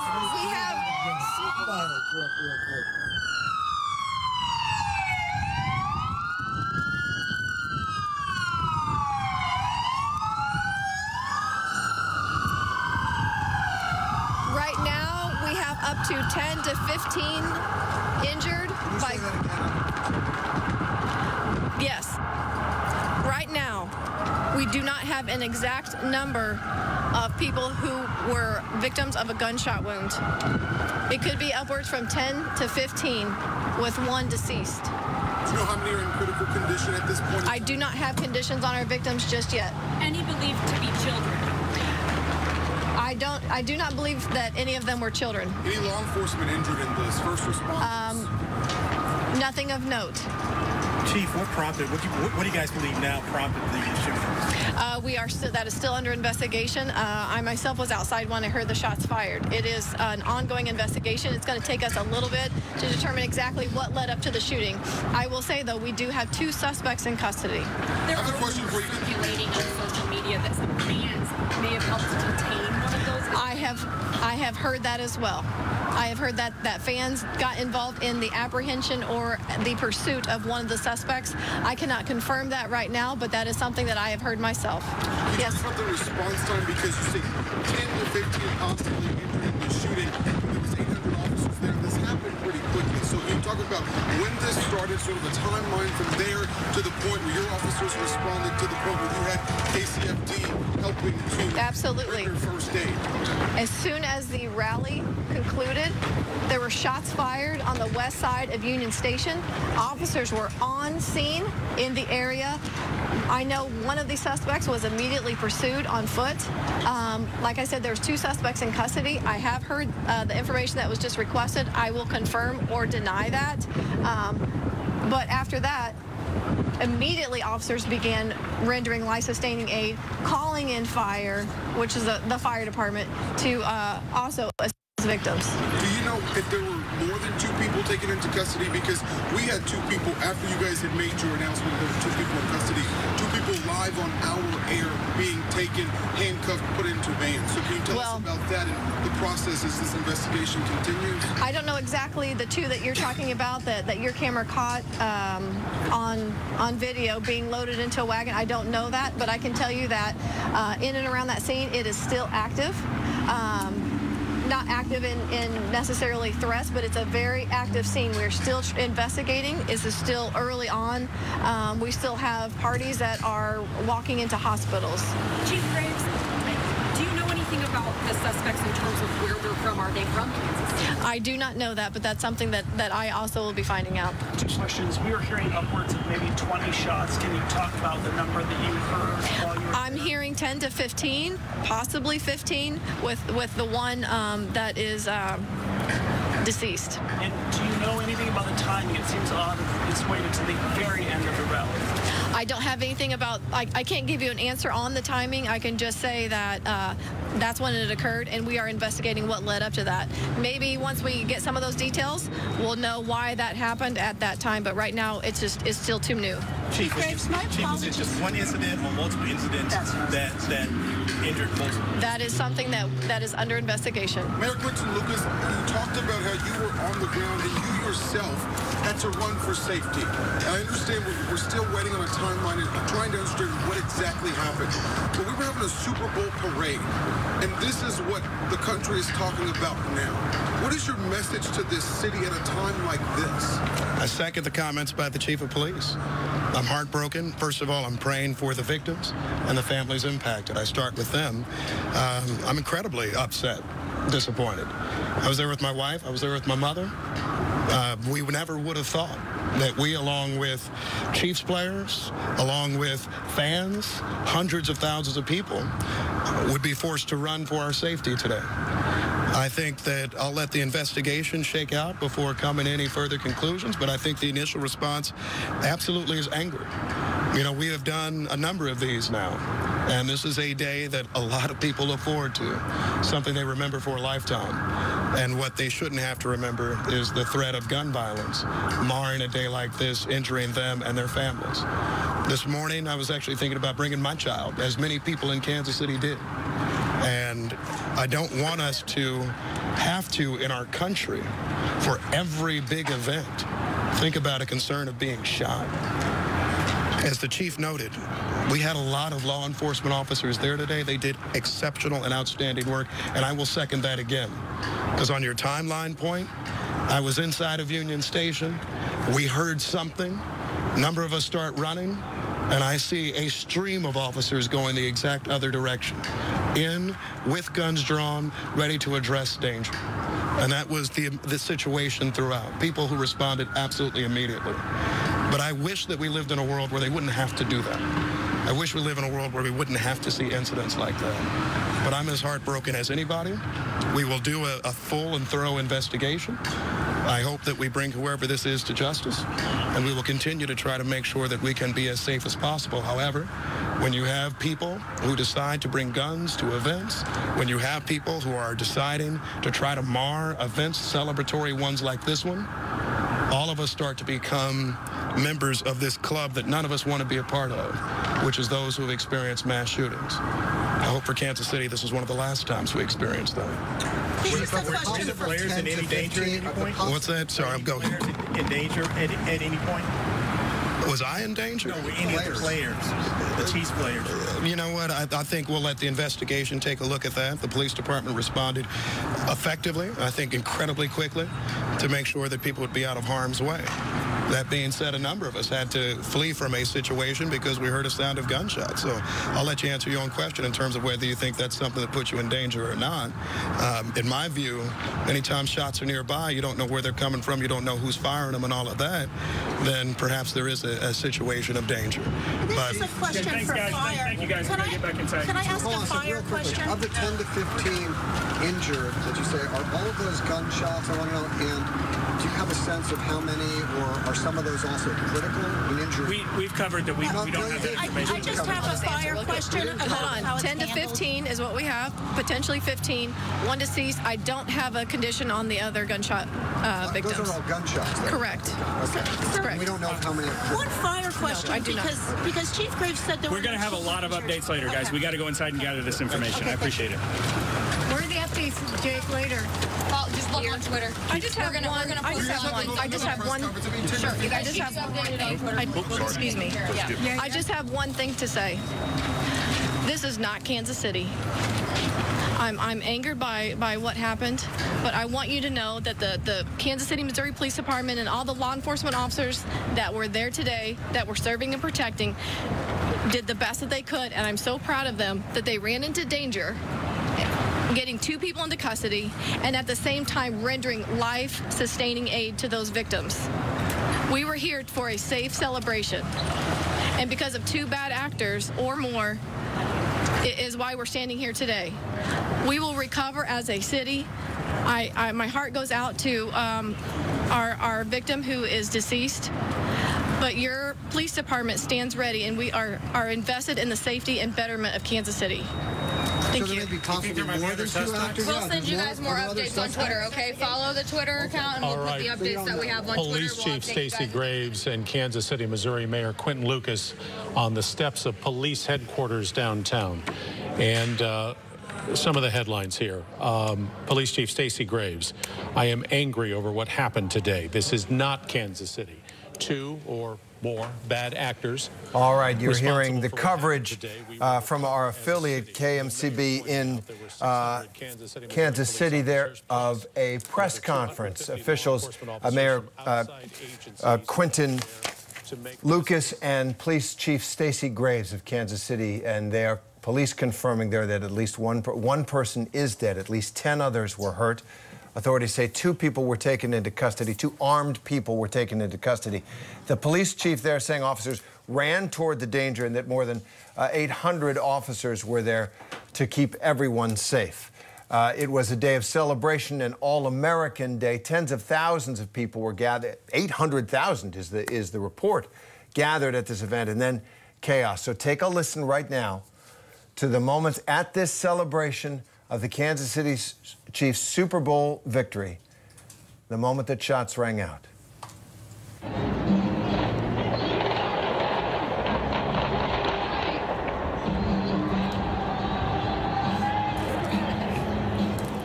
All right, so police swarming the scene of that. You heard those shots, rapid fire, several shots, and police then swarming the scene, people fleeing.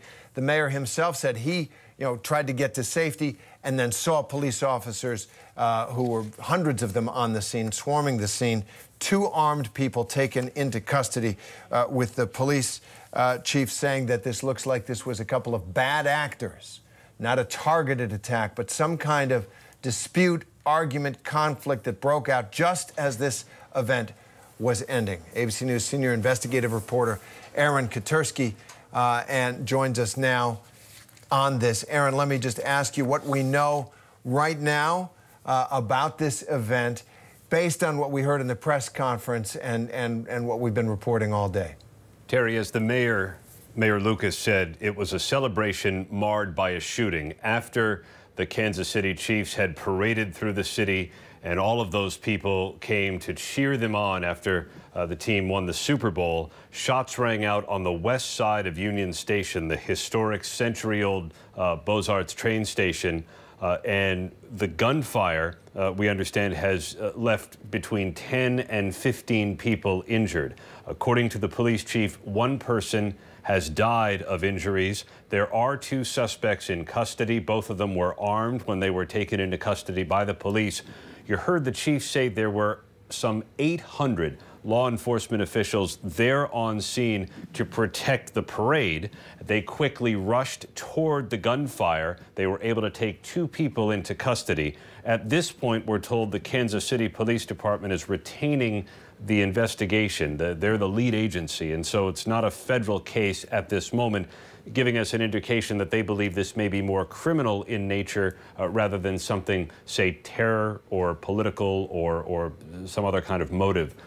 Terry, the police chief declared herself angry at what happened today. She said people should expect a safe environment. There were 800 law enforcement officers there, and instead, as the mayor put it, the celebration was marred by a shooting. All right, Aaron Katursky, thank you very much for that. Let's bring in Bob Boyce, former chief of detectives in the NYPD, who is with us frequently on these kinds of events and many others as well. So, Bob, I want to ask you, when you listen to Police Chief Stacey Graves of Kansas City and the mayor as well, Quentin Lucas, what did you hear that struck you in that press conference? Well, I think the chief was in a tough spot there. Let's frame this correctly. When we look at this, Kansas City, they have one of the highest crime rates in the country. So she has a work cut out for her. And when you go with a lot of planning, you can see the frustration from the chief as well, that she planned this out, multi-agencies coming in, helping out, 800 law enforcement from the scene. So it's frustrating when these things happen. The flavor I've got from this entire conversation is this is a criminal issue here with the 2 arrests. It's unclear if those are the perpetrators of the crime. But nonetheless, it looks like it may be. It doesn't look like a federal investigation at this point. As Aaron said, the feds would have come over and taken over by now. So Kansas City Police is the primary here, and we'll know more as we go forward from these two individuals arrested.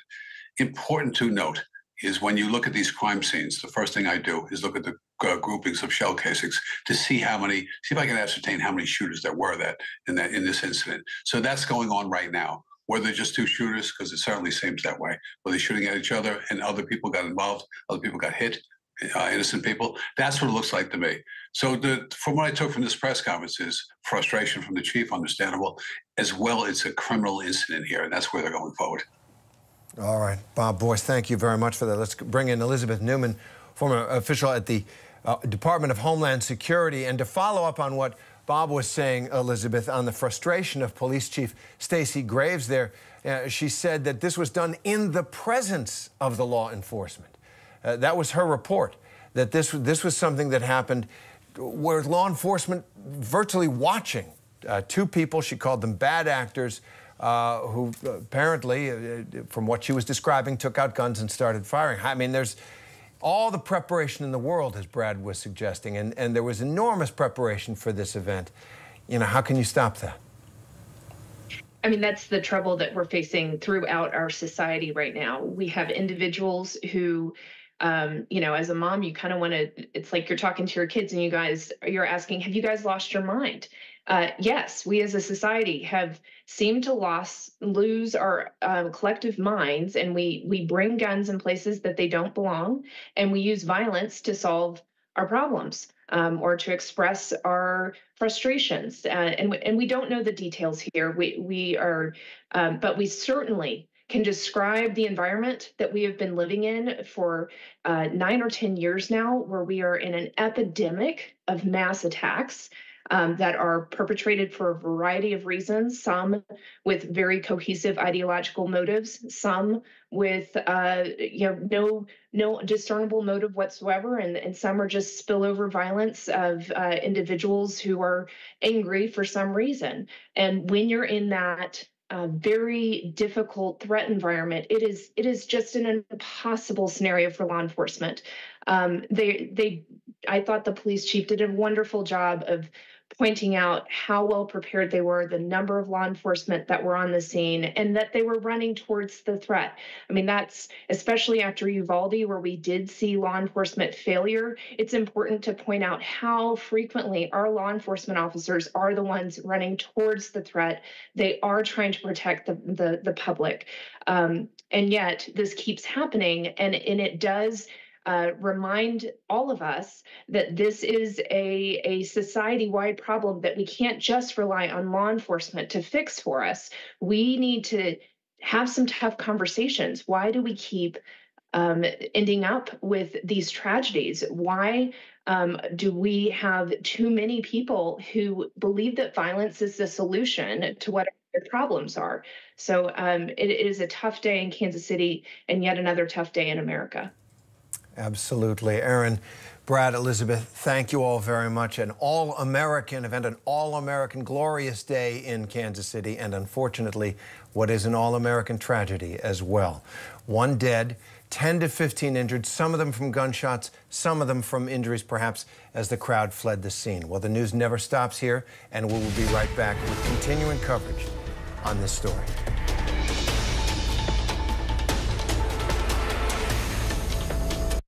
Why do so many people start their day here? From ABC News, this is Start Here. To be in the know and get a different take on the day's top stories. A lot of news today, so let's get into it. Listen now to the Daily News Podcast honored with 4 Edward R. Murrow Awards and see why the New York Times calls it a news podcast worth listening to. Start Here, ABC News. Make it your daily first listen. Now, that's a part of the story I bet you didn't see coming. Wherever you get your podcasts, Start Here. We are here in Israel, a nation at war. We've seen tank after tank pouring into this area. This is where it all began. Bullet holes all up the wall. Within minutes, the air raid sirens going off. You can hear the sound of an explosion. We are pinned down here. Tonight, Israel waging a fierce bombardment of Gaza. The Israel-Hamas war. For non-stop live coverage, stream ABC News Live. Reporting from southern Israel, from the front lines in downtown Ramallah, in Beirut. Wherever the story is, we'll take you there. ABC News Live. With so much at stake, so much on the line, more Americans turn here than any other newscast. ABC News World News Tonight with David Muir, America's #1 most watched newscast across all of television. First thing in the morning. There's a lot going on. Yet another avalanche warning that's up. To catch you up with what happened overnight. A dangerous ice storm is impacting the morning commute. What's happening today? Escalating tensions in the Middle East. What people are talking about. The migrant crisis. Fast, straightforward. With some fun in between. How does billionaire sound? Sounds good to me. The moose started chasing a dog. First thing in the morning. America This Morning. America's #1 early morning news. On ABC News Live. I have a point of contact. They're expecting us? This is our secret world we have. Do you think we're going to be safe? I don't know. This is my pen. Inside that pen is a slice of human brain. These are assassinations, and people are going to be murdered. Definitely. There's really no telling what some of them will do. I'm in. Oh my God, look! It's happening everywhere and anywhere. Wow.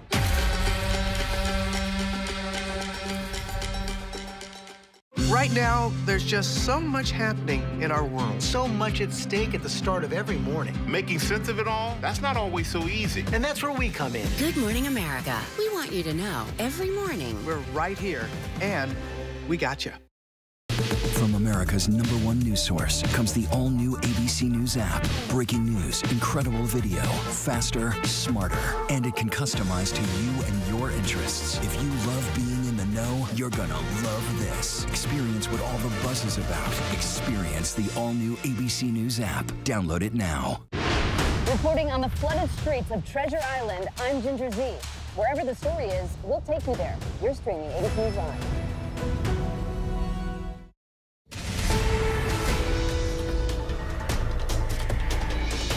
I'm Micah Giacchi in Washington. We begin with breaking news. A deadly shooting near the Super Bowl victory parade route in Kansas City, Missouri. Law enforcement officials providing an update moments ago saying one person is dead and at least 10 others injured. The chaos erupting this afternoon at the tail end of the parade where tens of thousands of fans had gathered to celebrate the Chiefs' latest Super Bowl win. Officials saying that the shooting took place near Union Station, near the train station's parking garage. Dramatic video capturing the moments the gunfire erupted. Take a listen.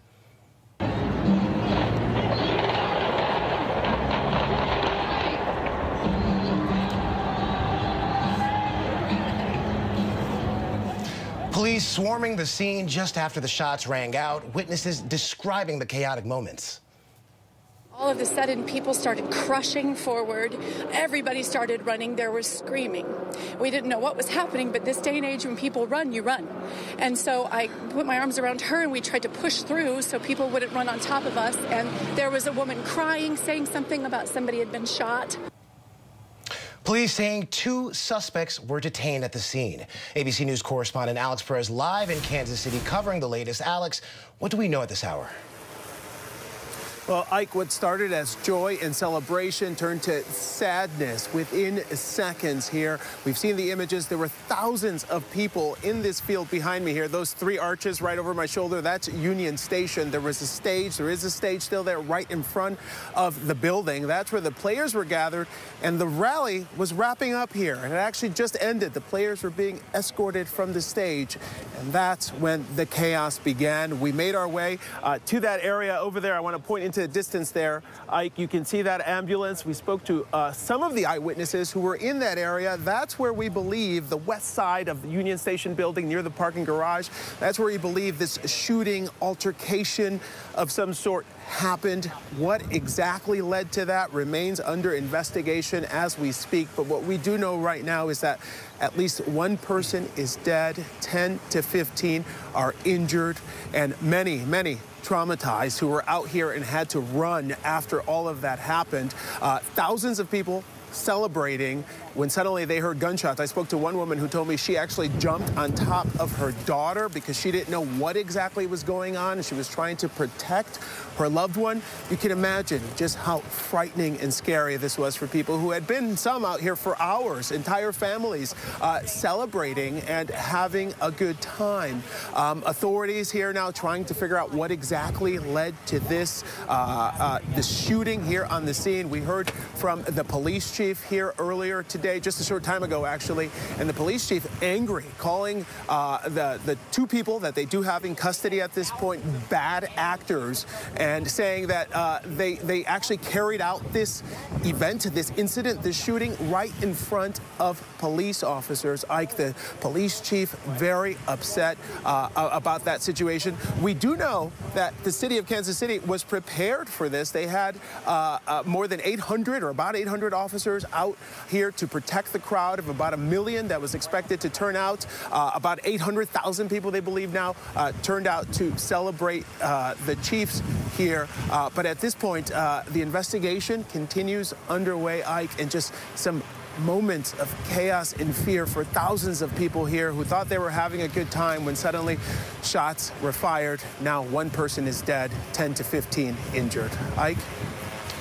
Alex, thank you. You heard Alex say that right there. Moments of fear causing people to scatter, jump over barriers, running for their lives. The scene of pandemonium. We're going to be joined now by Lisa Ermacher, who was at the victory celebration when the shooting started. Lisa, what did you see out there? Yeah, well, I had run down the hill because we wanted to collect some confetti for Christmas ornaments. It's our custom and our tradition. So I was running down the hill and got to the front of the station. I was on the east side. I'm sorry, I was on the east side, and the shooting was on the west side. And all of a sudden, the police were just yelling, "Run, run, go, run!" And so we started to run. They had their guns drawn, and people, there were children and people with strollers, and everyone was sort of not understanding what was going on. We knew that they were trying to get the station cleared early so that downtown could accommodate people for Valentine's Day. But then there was this incredible panic, and I just ran. You know, Lisa, I got to say, being a Kansas City fan as yourself, obviously, I'm sure you're getting used to going to events like this, being their recent success. Is this something you ever thought could happen, coming to a victory parade from a Super Bowl? No, I mean, Kansas City is such an amazing city, and we rally behind our sports heroes, and they're all such great guys, and everyone just feels that they're part of our community, and it feels to be such a celebration, and Chiefs fans just get together, and it's such a thing to rally around in the community. And so everyone was just so excited that we'd won our 3rd Super Bowl in this era. And then just to have this happen is you just don't believe it's going to happen in your community when you're there celebrating such an amazing accomplishment. Now, you said it yourself there. The moment turned chaotic rather quickly. Outside of yourself, just looking at the scene around you, what were other people like during those chaotic moments? There were people who were not sort of responding at all, who were just like going about their business. And then there were other people who were clearly very panicked. And so it was just, but the police were amazing. They obviously had their weapons drawn. So, and they were just yelling and yelling and yelling at people to clear the scene. There was a lot of officers, a lot of law enforcement. There was a police woman who was quite amazing, and she just kept telling people just to go. You know, law enforcement said that they had over 800 officers dispersed throughout this entire event. I'm sure when you were there, you saw several of them. When the chaos happened, when those shots began to ring out, what were the officers' temperament? What was their posture? What were their posture like? Were they frantic? Were they trying to search for victims? Were they looking for shooters? What did you see from the officers? Yeah, I was on the other side of Union Station, so I didn't even know there had been a shooting, to be honest, until a little bit after the event. But the officers were just very concerned with the crowd. The ones I saw on the west side were very much clear the area, get out, get down, just very concerned, I think, for the public. and facing and toward the public and trying to get everyone out of the area and get everyone to safety. And I just have to ask you, just coming out of this right now, talking to me, how do you feel? What's your temperament right now? And I'm just really devastated because I hear about these things and I see these things in other places. And to think that this happened right here in our community, meters from or yards from where we were, it just feels it feels frustratingly just that there's not a safe place now, you know? In an area with over 400 million guns proliferating here in America, it's a sentiment shared by several people. Lisa Ermacher, thank you very much for sharing this moment with us. Stay safe.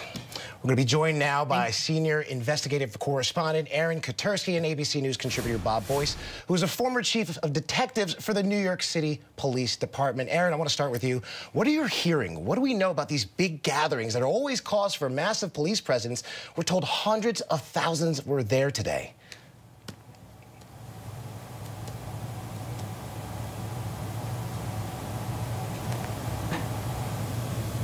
Right in front of them. We're having some difficulties right there. We're going to go to Bob Boyce right now. Bob, what are police doing right now after an incident just like this? They're speaking to witnesses and they're gathering all their evidence from the crime scene. So those shell casings out there, they're going to help you out and figure out how many shooters there are. Importantly to note that they have 2 arrests. And from what I can see from what the chief said, and I understand her frustration, you plan, you put everything in motion, you bring outside agencies in, and this still happens. But that's unfortunately part of these things. In every celebratory event, there could be trouble, and you have to plan for that.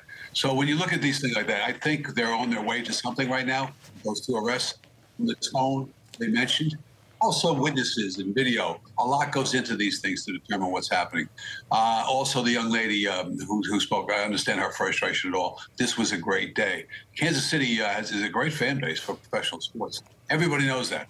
And so to see this happen, it's frustrating. And you can see it coming out now. Aaron, I want to get back with you. Hopefully your sound is working right now. You've been there right now reporting on this as soon as this incident has been happening. What are you hearing? We know that these big gatherings are always a cause for massive police presence. We're told hundreds of thousands of people were there today. The hundreds of thousands were there and hundreds of police officers were there, and yet, Ike, they were no deterrent. You heard the police chief say that the shooting unfolded right in front of law enforcement officers who were meaning to keep the crowd and the Super Bowl celebration safe, and these shots rang out. We have not heard any evidence thus far to suggest that this had any kind of terrorism motive or was meant as a political statement or fueled by some kind of social grievance. Instead, what we're hearing is this is leaning toward some kind of crime, some kind of dispute or whatnot between individuals. They have 2 people in custody who may be the police's best opportunity to figure out why these shots were fired as this crowd was breaking up. The police said all of the Kansas City Chiefs players are accounted for. Those 2 people are in custody. There may yet be additional suspects, we'll see, but 1 person is dead and as many as 15 shot. And Bob, I want to come back to you right now. We know that this is still an active investigation. The scene is still very active. We know that as soon as this happened, police surrounded the area and started that process. Right now and moving forward, what exactly are police officers doing? Again, going through the area, finding out what's going on, looking at social media, see what people are saying that you don't know about. This handheld video and cell phones, key role here too. There was a role. They're trying to put something out there to see if they can get that back in. The video of the scene, let us know what happened, tell us how to go forward. Big problem here, everybody seemed to be wearing red. So it's going to be tough to identify the shooter on these tapes. And Bob, I want to talk about another issue right now. How concerning is it that individuals can come into an event like this where we say 800, 900,000, even upwards of 1 million people, but still coming to an event like this armed with firearms? How concerning is that for police officers? It's the biggest problem we have in policing today is the how many weapons are out there. You meant 400 million. That's probably an estimate, the conservative estimate. So that's a big problem. Also, getting those guns off the street for people who shouldn't have them, ghost guns, all kinds of things come into this thing. But as always, police run into a situation where they know they could be shot while everybody's running away. I think they, both the mayor and the chief said that, and those of us in law enforcement understand that as well. You are going to put your life on the line in these situations, so it's frustrating. You can't have a perfect event, unfortunately, in this country. Unfortunately not. And Aaron, I want to come back to you right now. We know that this city, they're known for these events. And we know that other cities moving forward, they're going to have these events, obviously, every single year. How can police officers or how can the community make sure that they're safe moving forward, even though we know these events will continue to happen? Well, you wonder, right? All the Kansas City Chiefs players have been accounted for. Will sports franchises subject their players to these kinds of very public celebrations in the future? I happen to be from Boston originally, and you've seen the parades there where they're on duck boats in these open air boats. That now perhaps has teams thinking differently. In all likelihood, it won't. There will be some accommodation for safety and security, and then they'll move forward. But as Chief Boyce well says, there are 400 million guns in circulation, and so police have to know that there are going to be people inside the crowds that are going to be armed, and they have to account for that. The troubling factor we've seen is how quick people are now to use them. Disputes that may have been resolved through an argument or a fist fight now increasingly in the country are being resolved with gunfire. We don't know whether that's the case here, but police are now going to be urgently searching for why these shots were fired in the first place. Again, one person, one victim killed, at least 10 to 15 people injured. We saw Stacey Graves, the police chief over there in Kansas City, say that two detained gunmen from this shooting labeled them as a few bad actors. And then we saw her say that she was angry. She was angry that this incident happened under her watch. Bob, I want to ask you this question right now. Talk to me about the temperament and the state of mind of police officers after an event like this happening under their watch. You see these things and the planning that goes into it, and you have pre-meetings with multiple agencies. Everybody's on the same page. Everybody's communicating.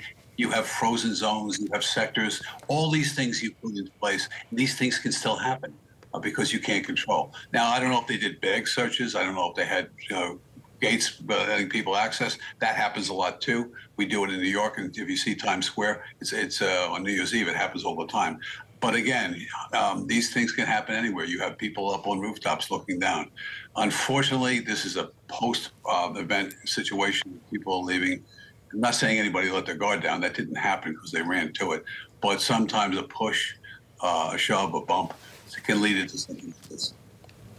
And right now, police officers, what specifically are they looking for? We know that 2 people have been detained. We know that obviously the injured have made it to their respected area hospitals. But in this part of the investigation, the moments after, what exactly are police officers looking for? Well, I think if you look for it right now, you see the evidence. You go where the evidence takes you. You find out what mistakes this person made, these shooters, if they have 2, and I believe so, they do. You look for that evidence, you collect, and you act on it immediately. How many shooters did you have determined by shells on the ground? What are these people telling you that you arrested? Because they arrested more than just the 2 shooters. There's other people in custody as well. What did they see? What did they tell us? Is there anything going on within the community itself? There's a gang issue in an urban area. That has to be looked at. Was it just like people carrying a gun? Was it an old grievance? You don't know. But the more people you talk to, the more information you get. So that's going on right now. All right, Aaron, Bob, thank you both for the information. We will continue this. Much more news ahead here on ABC News Live. In today's big story, House Republicans under growing pressure after losing George Santos's former seat. How the shrinking of their already razor-thin majority could impact efforts to address the migrant crisis and provide more money to Ukraine. I'll speak with ABC News Deputy Political Director Avery Harper. And in our spotlight, federal health officials sounding the alarm over the use of vapes among middle schoolers. Our panel weighs in on the push to protect our nation's children.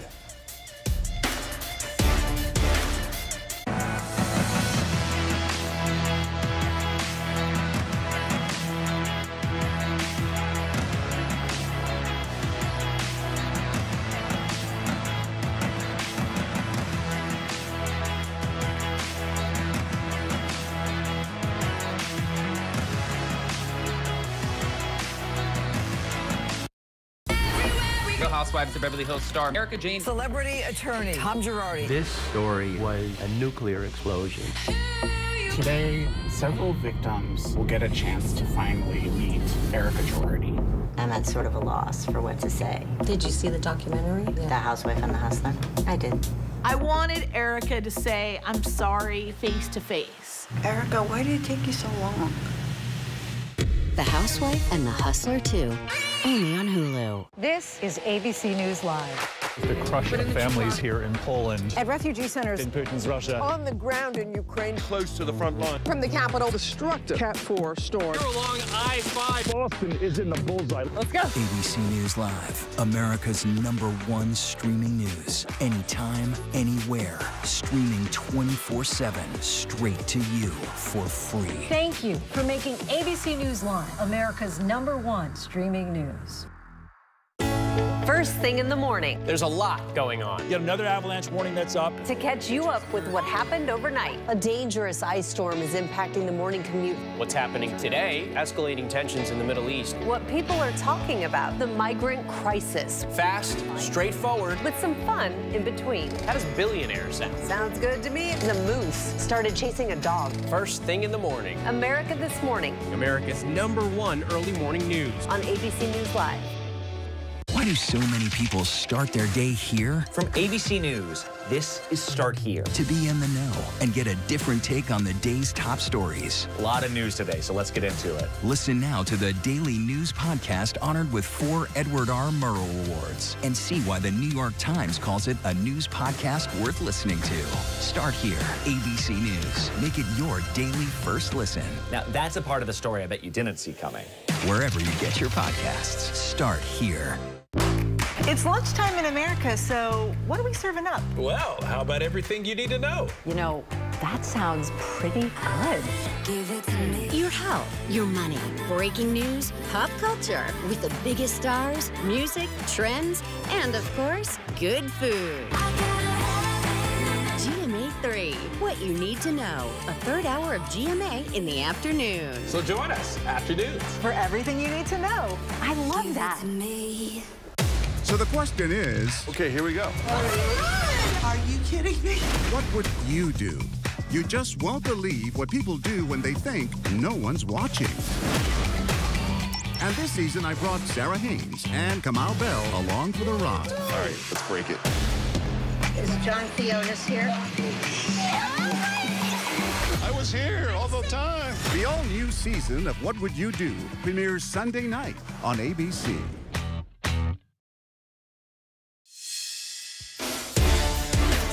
House Republicans under growing political pressure while grappling with border security and U.S. foreign aid. I'm Mike Ajachi in Washington. In today's big story, Speaker Mike Johnson already razor-thin majority shrinking even further after a Democrats' special election victory in New York. The potential impact on the debates over immigration in Ukraine in this critical election year. And in our spotlight, federal health officials sounding the alarm over the use of vapes among middle schoolers. Our panel weighs in on the push to protect children from nicotine addiction.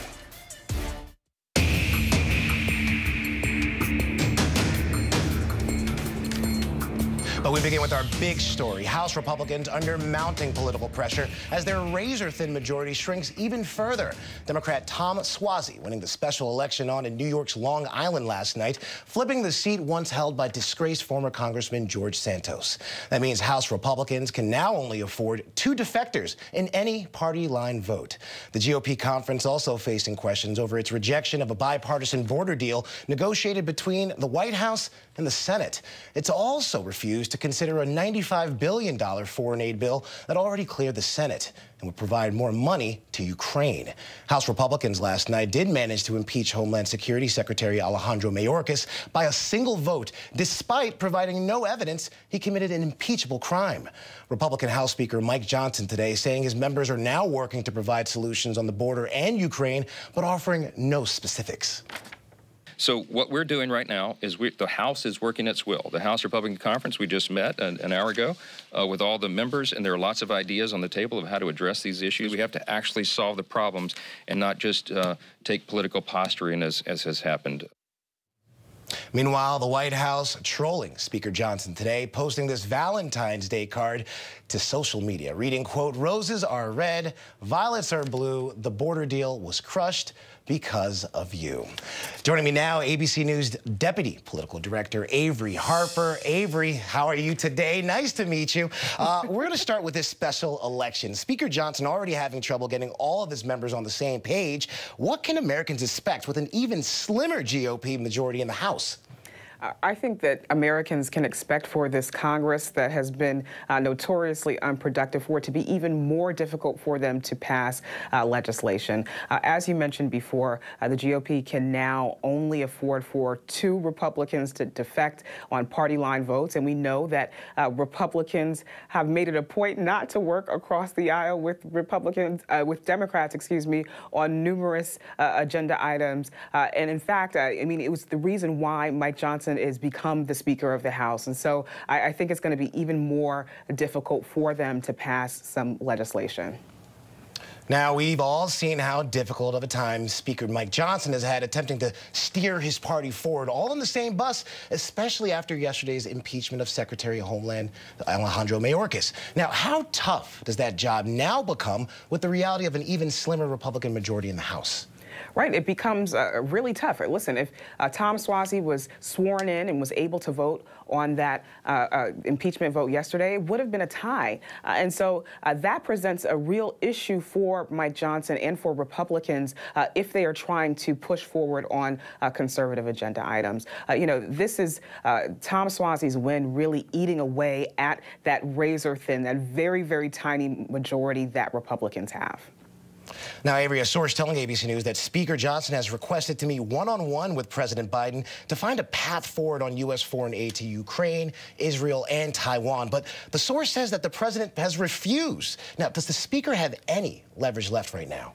Right. Well, we saw in the White House briefing today, Karine Jean-Pierre, the White House press secretary, she said that at this point, Mike Johnson is negotiating with himself. The fact is that the bipartisan border deal is the result of a fight that House Republicans won. They wanted for the border crisis to be addressed, and they got that. A bipartisan deal, conservative legislators working to make sure that deal was ironclad, and it was because of his leadership and pressure from Donald Trump, and even some of these House members citing political reasons, not wanting for Biden to look good during an election year, that bill did not happen, that passage did not happen. And so there is a lack of a feeling that he is operating in good faith, and that's going to make it difficult for him to move forward.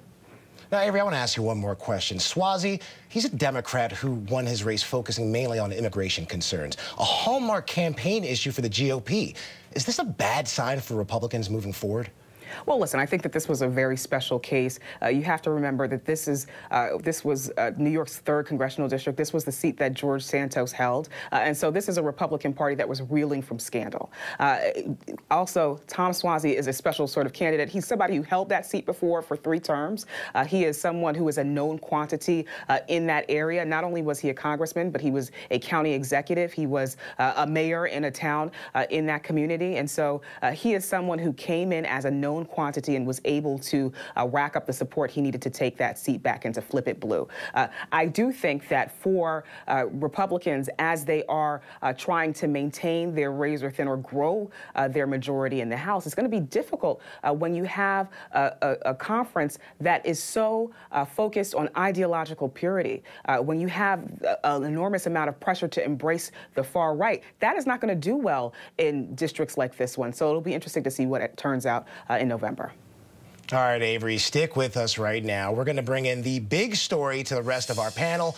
Joining me with Avery today is ABC News contributor and Sirius XM radio host Mike Muse, ABC News contributor and former Republican Congresswoman from Virginia, Barbara Comstock, and Democratic strategist Alencia Johnson. Now, Barbara, I want to start with you. Let's talk about your party right now. We just saw Suozzi run on immigration, a historically Republican talking point, and win.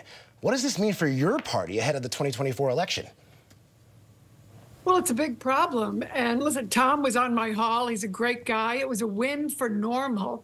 And he did what Republicans aren't allowed to do. He ran his own campaign. He distinguished himself from both President Biden and from his party.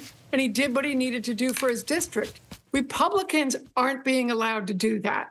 They're being forced to toe the MAGA line all the time and all stick together and do whatever dumb thing that Marjorie Taylor Greene wants them to do, like vote on the impeachment of, Mayorkas yesterday.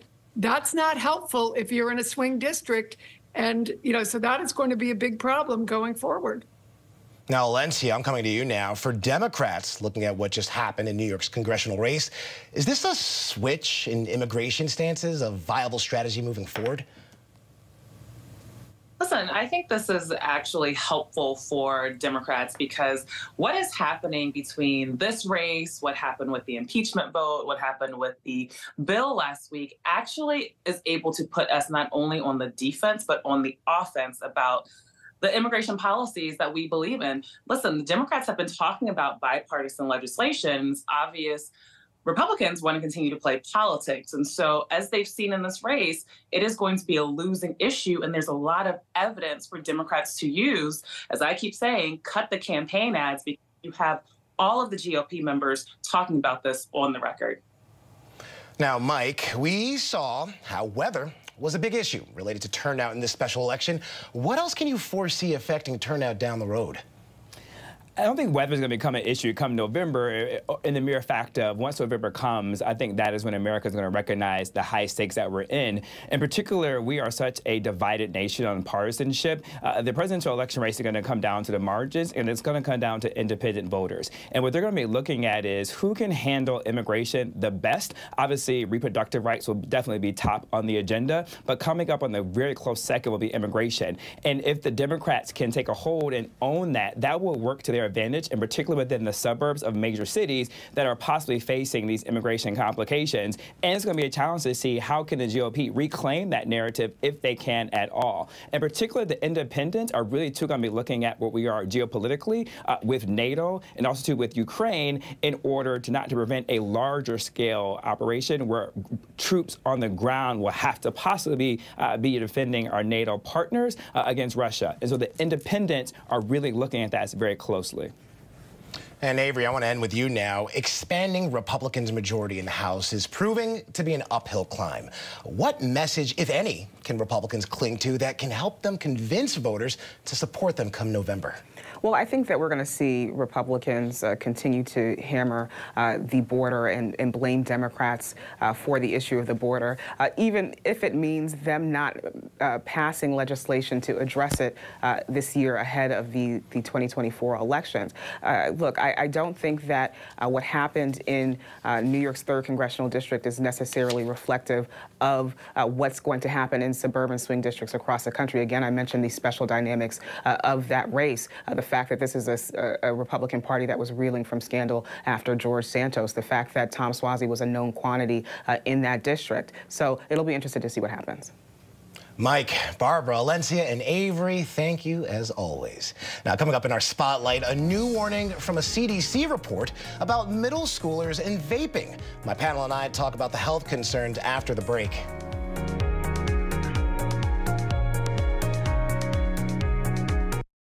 Whenever news breaks, we are here in Israel, a nation at war after that brutal surprise attack by Hamas. On the ground in Ukraine, reporting from Lewiston, Maine. The scene of a horrific mass shooting. ABC News Live is right there everywhere. From the scene of that deadly missile strike in Dnipro, Ukraine. Reporting from the earthquake in Turkey. In Rolling Fork, this tornado tore through this little town. From the most devastating disaster in Hawaii. From Charleston, South Carolina, on the 2024 campaign trail. In Iceland, let's go. Traveling with the president in Mexico City. Wherever the story.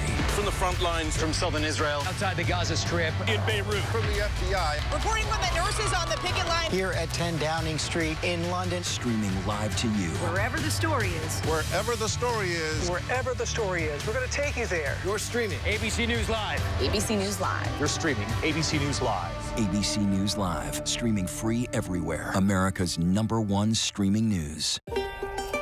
I have a point of contact. They're expecting us? This is our secret world we have. Do you think we're going to be safe? I don't know. This is my pen. Inside that pen is a slice of human brain. These are assassinations, that people are going to be murdered. Definitely. There's really no telling what some of them will do. I'm in. Oh, my God. happening everywhere and anywhere. Wow.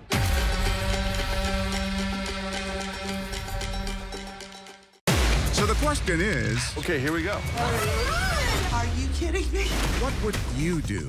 You just won't believe what people do when they think no one's watching. And this season, I brought Sarah Haynes and Kamal Bell along for the ride. All right, let's break it. Is John Theonis here? I was here all the time. The all-new season of What Would You Do premieres Sunday night on ABC. Why do so many people start their day here? From ABC News, this is Start Here. To be in the know and get a different take on the day's top stories. A lot of news today, so let's get into it. Listen now to the Daily News Podcast honored with 4 Edward R. Murrow Awards and see why the New York Times calls it a news podcast worth listening to. Start Here, ABC News. Make it your daily first listen. Now, that's a part of the story I bet you didn't see coming. Wherever you get your podcasts, Start Here.